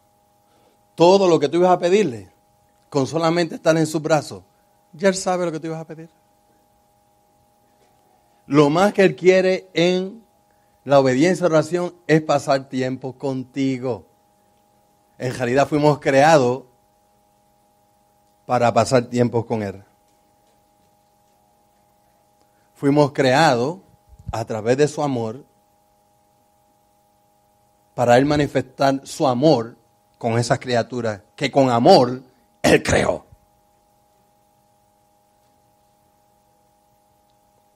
Aleluyamos, iglesia. Y ahí tú empiezas y después sigues el patrón. Santificado sea tu nombre. El Señor nos enseñó bien bonito esto. El Señor me quiere que les recuerde. Toda oración va dirigida ¿a quién? Todos unidos. Al Padre, y lo pedimos todo en el nombre de Jesús. Que nunca se le olvide eso, porque la Biblia dice que hay un solo mediador entre Dios y los hombres, y ese se llama Jesucristo. Y es en ese nombre poderoso que pedimos, el Padre nos dará y Jesús lo hará. Esto es uno de los secretos elementares en la oración edificada. Tú pides en el nombre de Jesús. Santificado sea tu nombre. Voy rapidito. En otra parte vemos unos puntos fundamentales en oración. Número 1, que toda oración empieza con adoración. Por eso que santificado sea tu nombre. Y Dios le gusta que le adoremos y que le alabemos. Por eso dice el Salmo 150, versículo 6, que todo lo que respire alabe a Jehová. Juan 4:23, mas la hora viene y ahora es cuando los verdaderos adoradores adorarán al Padre en espíritu y en verdad. Porque también el Padre tales adoradores busca que le adoren. Aproveches, Padre, en esta posición de adoración. Aleluya, Padre. No tienes que buscar adoradores. Aquí llegó tu hijito Joel Ortiz, apóstol, ministro del santo reino de Dios, predestinado por usted. Usted ahí, santo, me no ha salido, pero escucha bien. Ponche. Hágase presente. Así que me aquí, hermano. Amén. Yo mismo me gocé. En el libro de Mateo y Juan hay un ejemplo de lo que el Señor nos está hablando de la adoración. Jesús, entrando en comunión con el Padre, lo primero que hacía al comienzo de su comunión con el Padre era alabar y adorar al Padre antes del comienzo de su oración. Mateo 11:25 lo explica de esta manera. Te alabo, Padre. En aquel tiempo respondiendo Jesús dijo, te alabo, Padre, Señor del cielo y de la tierra, porque escondiste estas cosas de los sabios y de los entendidos y las revelaste ¿a quiénes? A esos que están en comunión con Él. A esos que sacan tiempo adorándolo a Él en espíritu, en verdad, tales niñitos Dios busca. Aleluyamos, iglesia. Juan 11:41 es otra evidencia. Mire qué lindo. Jesús no oraba largamente. Cuando tenía que ministrar, las palabras eran bien cortitas. Ahí cuando fue a resucitar a Lázaro, que si fuéramos nosotros, ya veníamos, Señor, Padre. Hermano, 2 horas para resucitar a un muerto. Jesús solamente, Padre, gracias te doy por haberme oído. ¿Cuándo lo escuchó? Cuando tenía comunión con Dios. Ahora es tiempo de actuar. Usted se imagina, hermano, sin comunión, hay un endemoniado al frente tuyo, entonces echarle una oración de 1 hora, media hora. Es más, 15 minutos o 5 minutos orando un endemoniado que te quiere caer a patadas, hermano. No hay tiempo para estar orando. Padre, espera un momento, endemoniado, espera. Padre celestial, ¿cuál es el patrón que dijo el apóstol? Ay, Shamashaya. No, hermano, te va a aruñar, te va a romper la ropa, te vas a dar desnudo. No, como tú estás en comunión, mira, diablo, te ordeno en el nombre de Jesús. Te ato y te desligo, lo que sea, tú te doblas ahora porque hay un nombre que es sobre todo nombre. Ahí tú no vas a tener tiempo para estar con oraciones hipócritas, o desesperadas, o de auxilio. ¡Socórreme, Señor! No, es tiempo de usar esa unción y echarlo fuera. Esta es la manera correcta de entrar en esa presencia, seguir en esa unción, santificando su nombre. Los poderes del cielo están en disposición para aquellos adoradores que han aprendido este secreto, este misterio. Como dice Hebreos 13:15 también, expresando tu amor con agradecimiento por su misericordia, con adoración y acción de gracia. Venga tu reino. Ahí nos quedamos, ¿verdad? Uno estuvo aquí en el servicio el miércoles. Gloria a Dios. Thank you, Jesus. Venga tu reino. ¿Cuántos quieren saber este misterio completo? Aquí reconocemos que su plan para el mundo y para nuestras vidas. Esto es muy importante, no se me duerma ahora. Nos queda media hora. Escuche bien, porque esta oración es lo que nos pone en una posición de no ser egoísta. No se trata de nosotros, ya nosotros somos salvos. Ya hemos pasado la barrera de las puertas abiertas. Amén, ya el Padre nos recibió, estamos contentos, ahí lloramos. Ahora adoramos, estamos en una posición de que no se trata de nosotros. Aquí reconocemos que su plan para el mundo y para nuestras vidas sobrepasa nuestros propios planes. Llegamos glorificando su nombre y sometiéndonos a su orden, el orden que tiene para cada día. Por eso que nosotros oramos, Padre nuestro que está en los cielos, santificado sea tu nombre, venga tu reino. Ahora vamos nosotros a pedir que su reino se manifieste. Ya Él sabe lo que nosotros necesitamos. ¿Cuántos dicen amén? Nos sometemos al orden de su día, no exigiendo el reino nuestro, sino el de Él. Porque ese es el problema. Queremos entrar en las peticiones de nosotros. Ya Él sabe lo que nosotros necesitamos. Se trata de su reino, lo que Él quiere. Ya no se trata de nosotros. Amén. Y después nosotros buscando su reino, pidiendo su reino manifestado, vienen los beneficios que traen o se manifiestan cuando nosotros pedimos. Busca el reino de Dios y su justicia, y las demás cosas vendrán por añadiduras. Es así como nosotros nos desligamos de esa obra de la carne de egoísmo en nosotros, y ahí declaramos el reino de Dios que se lleva a cabo. Ese reino de Dios, Padre, yo lo declaro así, y el Señor me ha dado revelación sobre esto. Manifiesta tu reino glorioso, y les vamos a decirlo ahorita, ese reino de justicia, ese reino de paz, ese reino de gracia, ese reino de amor, ese reino de salvación, de liberación, de sanidad, de milagros, señales, prodigios. Manifiesta tu reino de prosperidad. Prospera a cada uno de los hijitos bandera de Cristo, a tu iglesia alrededor del mundo, especialmente aquellos, y no solamente de dinero, sino en salud, en todas las áreas. Una prosperidad de tener comunión continuamente, que rebosen, que venga sobre sus vidas como usted nos ha enseñado. Y como Jesús nos dice, ¿verdad? Que su reino está en vosotros. ¿Cuántos lo han leído en la palabra? Que sea Él el que esté en control. Deja que Él sea el chofer de nuestras vidas. Eso es a través de orar de esa manera, que venga sobre nosotros y este universo y esta humanidad. Ese reino de amor, Padre, manifiesta tu amor a aquellos ya predestinados a ser salvos en esta dispensación de la gracia, esa paz. Amén, a todos esos desamparados, a todos esos desesperados, esos ansiosos, esos frustrados, esos que están en depresión. Manifiesta ese reino, Padre, ponlo en acción, esa justicia. Y como yo estaba orando, declarando, ¿verdad? Aprovecha, Padre, toda esa gente que se está aprovechando de esos inocentes y trae justicia. Págale de acuerdo a sus hechos si no se arrepienten. Mira lo que están haciendo a través de sus posiciones de gobernantes, de reyes, de presidentes, de abogados, de doctores. Haz justicia, Padre. Manifiesta tu justicia perdurable también.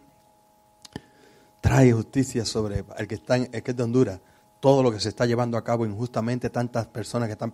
Usted empieza a declarar el reino de Dios, su justicia. Amén, que se manifieste, que haga justicia.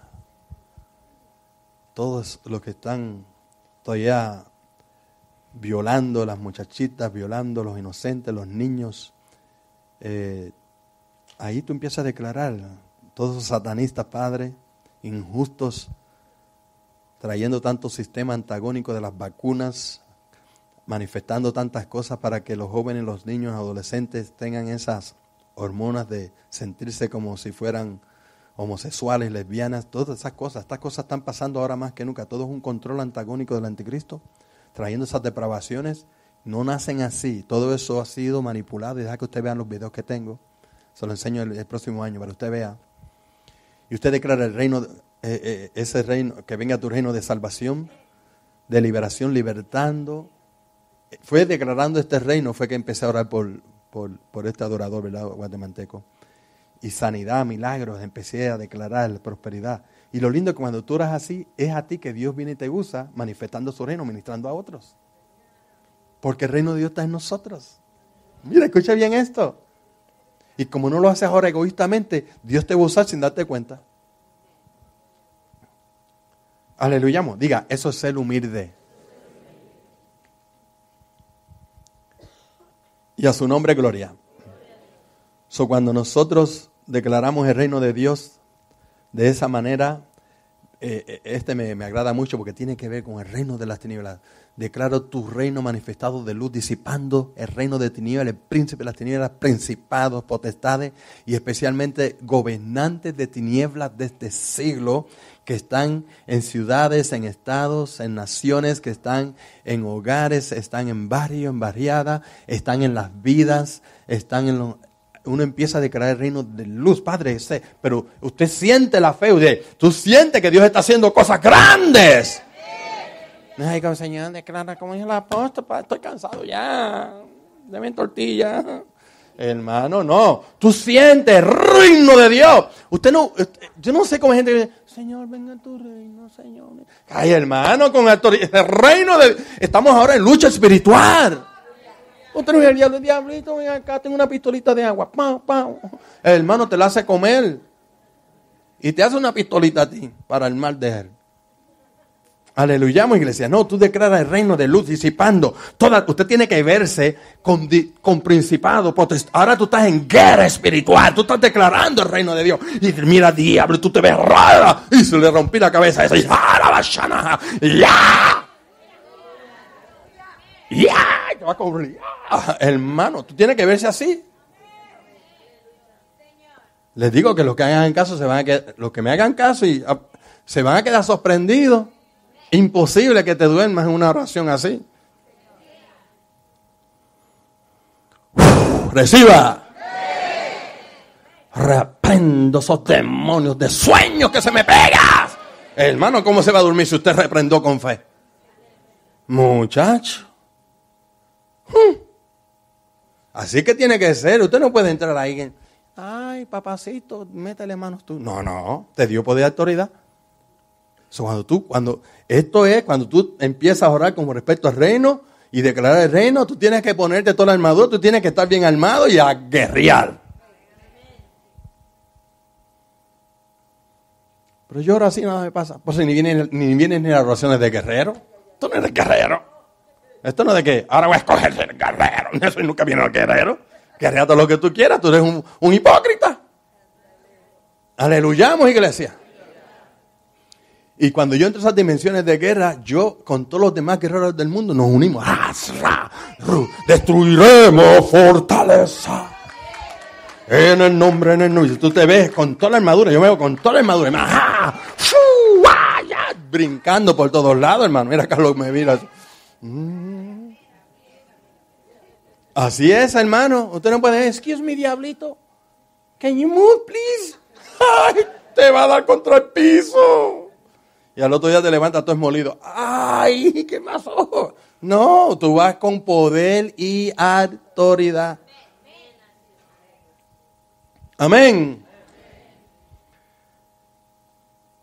Que se manifiesta en todo su pueblo. Cuando nosotros nos ponemos en esa posición y pedimos que venga su reino, quiere decir que el evangelio de Cristo sea predicado a toda criatura y en todos los confines de la tierra, como dice Mateo 28 y también Mateo 16, que es donde las señales nos siguen, versículo 15, y les dijo, ir por todo el mundo y predicar el evangelio a toda criatura. Dios te va a respaldar, te va a usar a ti mismo, porque tú estás orando esto ya hace tiempo. Y cuando Dios te envía a las naciones, todo lo que tiene almacenado a través de tus oraciones guerras espirituales, ahora tú vas a ver. Y tú te paras enfrente de los demoniados y lloran, gritan los demoniados. Los enfermos se sanan y dicen, wow, ¿y cómo está sucediendo esto? Por todo lo que tú emprendías desde que aprendiste a orar correctamente. Cuando usted entiende estos misterios, se va a necesitar obreros. Cuando usted declara la oración del reino de Dios, Dios necesita obreros. Y como usted sabe mi testimonio, yo oraba, Señor, envía obreros. Y escuchaba una voz que me decía, a ti es que te voy a enviar. Y yo decía, santo Dios. Yo estaba solo. Todas las mañanitas me levantaba a las 6 de la mañana. A las 5 llegaba a la iglesia a las 6. Metía mi cabeza entre... El altar tenía parecía una cárcel, hermano, para así. Era de madera, no sé si se recuerdan. Yo me metí ahí a orar de rodillas. En el piso no era alfombra, era terrazo, hermano. ¡Santo Dios! Dios protegió mis rodillas. Y ahí me metía. Y oraba, intercedía. Llama, Saya, venga tu reino. Padre, la miel es mucha. Y tu palabra dice que envíe obreros que te pidan. Usted es el dueño de la obra, Señor. Envía obreros, se están yendo al infierno. Te lo pido en nombre de Jesús. A ti es que te voy a enviar. Santo Dios, yo cerré puertas. ¿Qué pasó aquí? Y volví, hermano. Es que escuche bien, hermano. Estoy en el altar de Dios. Envía obrero, empezaba nuevamente. Y escucha, a ti es el que te voy a enviar.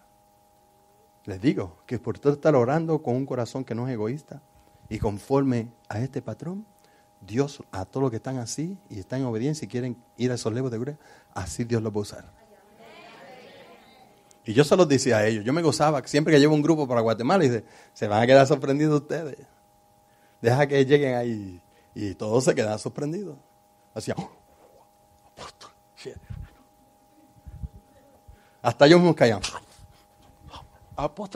Hermano, está bien la unción. Tremenda la unción, gloriosa. Él va a proveer para que puedan ir a todas las naciones y su reino pueda ser establecido. Por eso esto hay que pedirlo cada día, para que cada día el Señor envíe obreros.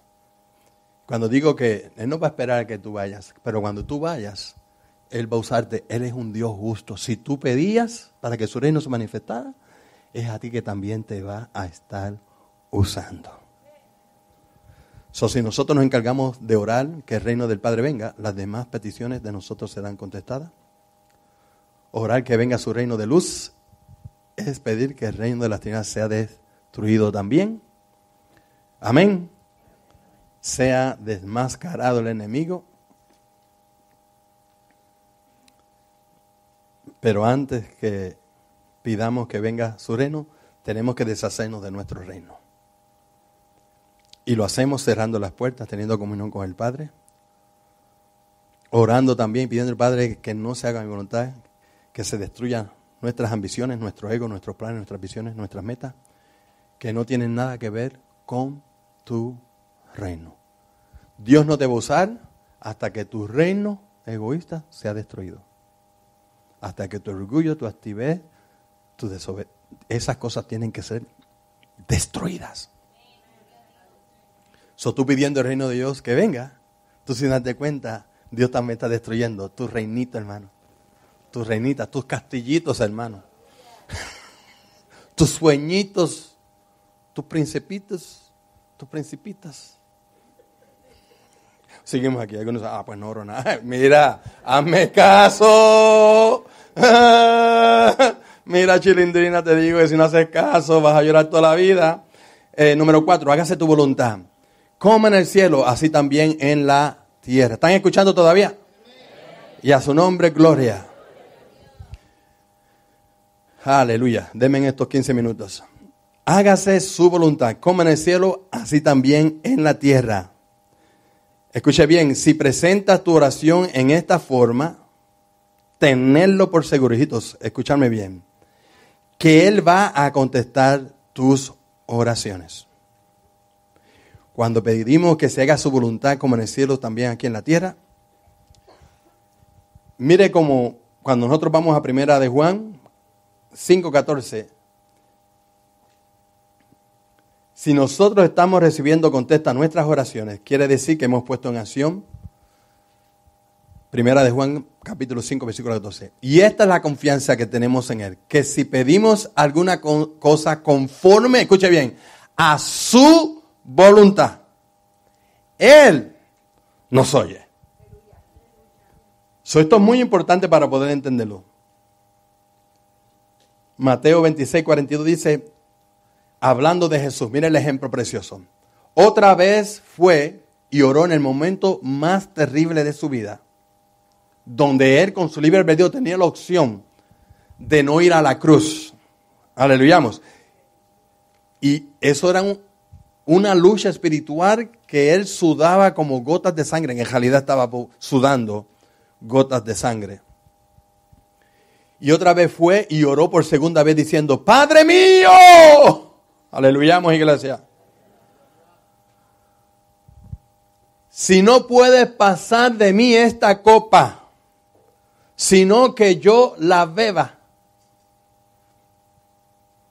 hágase tu voluntad. Él, sabemos bien la palabra de Dios, lo que el Señor nos ha enseñado. Jesús estaba pidiéndole al Padre si había otra forma de Él obedecer lo que el Padre le había pedido de acuerdo al plan de redención para la humanidad. Fue un momento tan difícil para Jesús que le pide la ayuda a los desayudados, hermano, a los discípulos, a los dormilones, hermano. No hay cosa más peor que tú estés en unos apuros tremendos y lo único que tú tienes que te pueden ayudar, se te duermen. Se me están despertando algunos aquí, pero escuche bien. Dios entiende que están cansaditos, pero escuche bien, siga reprendiendo todo eso, ¿ok? Les digo, iglesia, por favor, entiendan mi corazón. Es mi deber exhortar y reprender al diablo. Amén. En el momento más difícil, agarra a sus discípulos, le pide, nunca le había pedido nada, pero esta vez le pide, vengan conmigo, estoy afligido, estoy en momento de tristeza, mi alma está muy triste, hasta la muerte, quedaos aquí, velad conmigo, Recuérdese la palabra y el conjunto de las tres. Mira, vela. Y la mejor forma de velar es orando. Qué lindo. Un aplauso al Señor.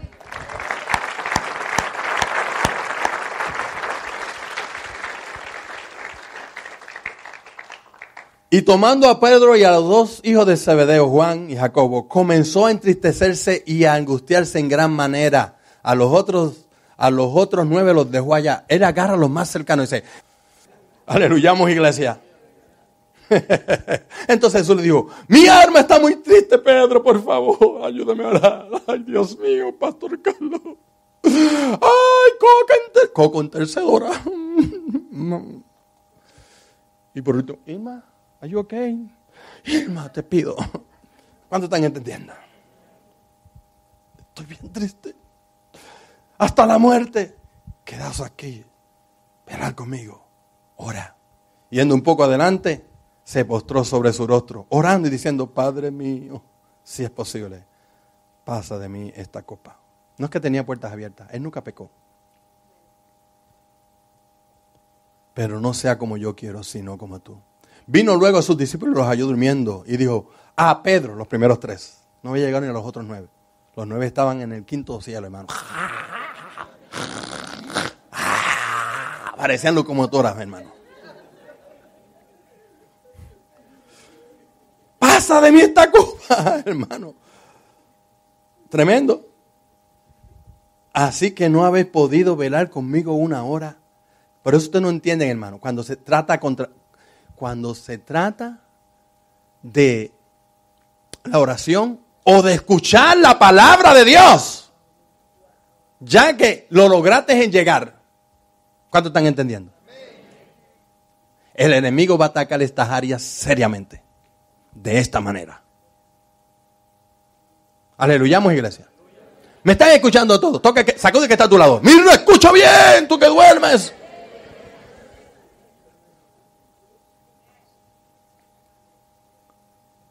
Aleluyamos, iglesia.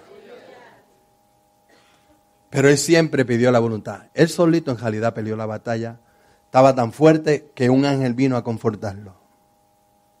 Y gracias a Dios que vino a ayudarlo. Siendo el Hijo de Dios, sin pecado, sin puertas abiertas. Imagínense nosotros, aún estando bien, el enemigo se puede aprovechar a través del, ayúdenme, del sueño, el cansancio, especialmente cuando se trata de obedecer la ordenanza de orar, de meditar la palabra, escuchar la palabra. Vino otra vez, los halló durmiendo porque los ojos de ellos estaban cargados de sueño. Y dejándolos se fue de nuevo y oró por tercera vez. Yo sé que algunos dicen, déjenos quietos ya. Ok, te lo dejo quieto. Diciendo las mismas palabras. Entonces vino a sus discípulos y les dijo, dormid ahora. Eso va a pasar cuando los despido ahorita. Y descansaron. He aquí ha llegado la hora. Y el Hijo del Hombre es entregado en manos de pecadores. Levantaos, vámonos, ved. Se acerca el que me entrega. ¿Por qué Pedro hizo lo que hizo y por qué lo negó? No aprovechó la oración. Y el que no ora caerá en tentación. Tentación tan terrible que se atreve hasta negar al Hijo de Dios. Tengamos cuidado, iglesia. Por eso tenemos que orar que se haga su perfecta voluntad. Amén. Versículo 34 del capítulo de Evangelio 4 dice, terminamos. Jesús le dijo, todos puestos de pie, todos. Quiero que escuchen bien esto. Tengo unos cuantos textos, voy directo. No quiero que se pierdan esta bendición. Jesús le dijo, mi comida, ¿cuál es? Tortilla, arroz con gandules, 6 pastor navidades, la fiesta. Tremendo. I'm ready, estoy despierto. Ay, no, yo sé, hermano. No, Jesús dijo, mi comida es que haga la voluntad del que me envió y que acabe su obra. Usted sabe que cuando usted, es que tan lindo el patrón de la oración del Padre Nuestro, porque todo lo que necesitamos está en el Padre Nuestro. Queriendo decir, estoy hablando esto por fe, que cuando tú pones en acción el patrón del Padre Nuestro, vas a poder hasta ayunar porque la comida tuya es que hagas la voluntad del Padre. Cuando tú dices, hágase tu voluntad, tú lo que estás diciendo, tengo poder y autoridad de ayunar porque mi comida es hacer la voluntad del Padre. El Señor quiere penetrar esto en su espíritu para que entienda que si tú escuchas esto, se le va a hacer difícil al diablo a dormirte, a ponerte en una posición donde tú no puedes hacer la voluntad del Padre o escuchar la voz del Padre o orar. Aleluyamos. Estoy hablando proféticamente y debían decir todos amén. Especialmente los que siempre están cansados y el enemigo está ganando mucha ventaja. Y yo le digo, yo entiendo que están cansados porque han trabajado. Pero yo he estado en esa posición. Aleluyamos, iglesia. Y Dios me dio victoria sobre todas esas cosas. Por eso puedo de este púlpito exhortarle a ustedes valientemente y con mucho amor. Aleluyamos, iglesia. Si yo lo hice, usted lo puede hacer también.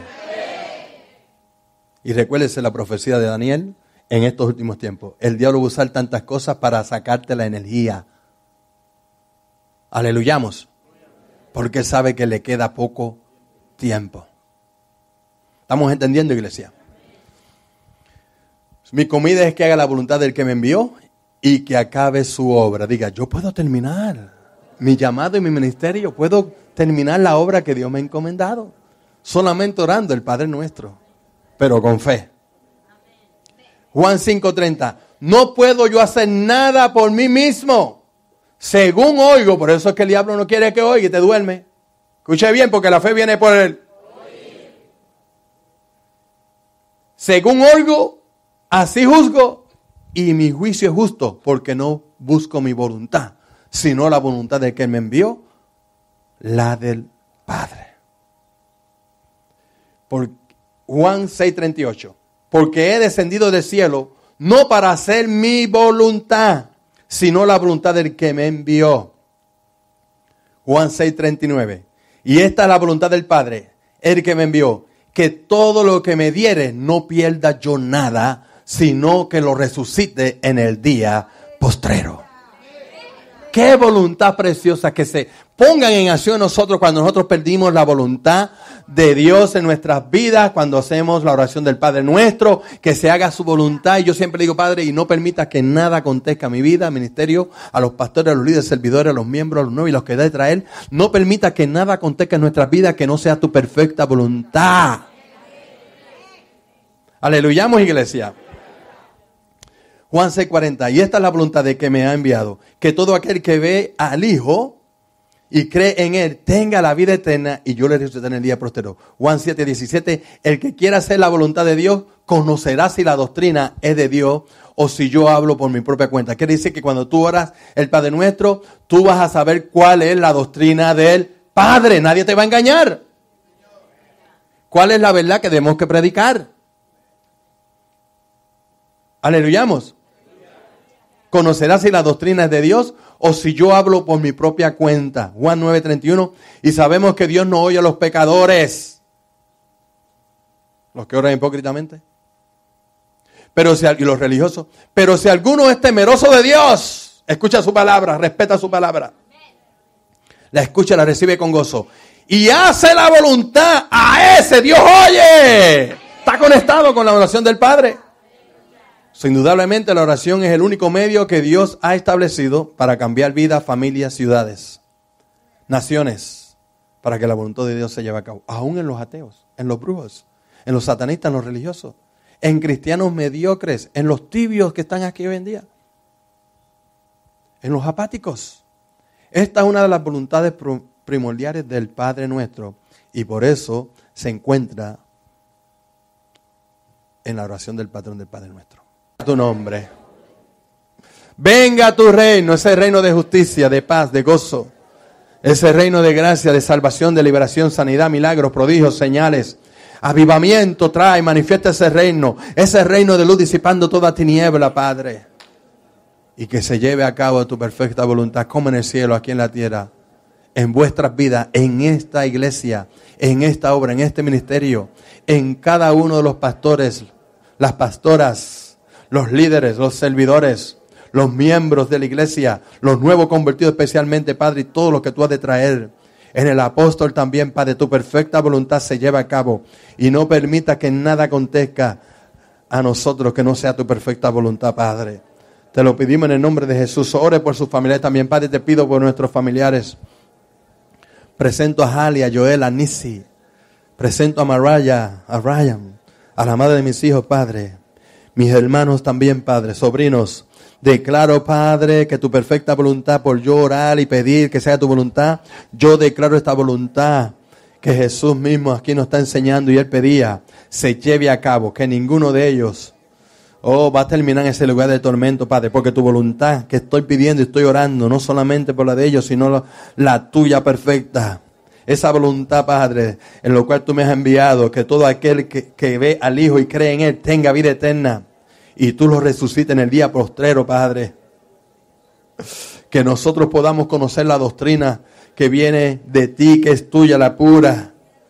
Oh, Padre, por causa de que estamos pidiéndote la perfecta voluntad. Porque usted que descendió del cielo, no para hacer su propia voluntad, sino la voluntad del Padre, se lleva a cabo en nuestras vidas. Tuyo amado, Padre. Así lo declaro en esta iglesia, Padre. Y el pan nuestro cada día, dánoslo hoy, Padre. Y pedí, Padre, esto ha sido glorioso, iglesia, porque yo le pedí al Padre esta tarde que nos diera pan del cielo. ¿Y cuánto han comido de ese pan del cielo? Y se haga así su voluntad y nos dé ese pan precioso, glorioso, ese pan precioso de cada día, y así también no nos deje caer en tentación. Y es como salimos de este lugar, y que nos libre por causa de las obras del enemigo de tentación y todo lo que él hace, nos libre de todo plan, todo mal, toda actividad antagónica que tenga planeado para el día de mañana o esta noche, y hasta que él venga. La reprendemos en el nombre de Jesús, y ahora nosotros nos encargamos de darle la honra y la gloria. Padre, oh, qué lindo, gracias por tu palabra. Empieza a darle gracias, empieza a adorarle. Dios le bendiga, saludar uno a los otros.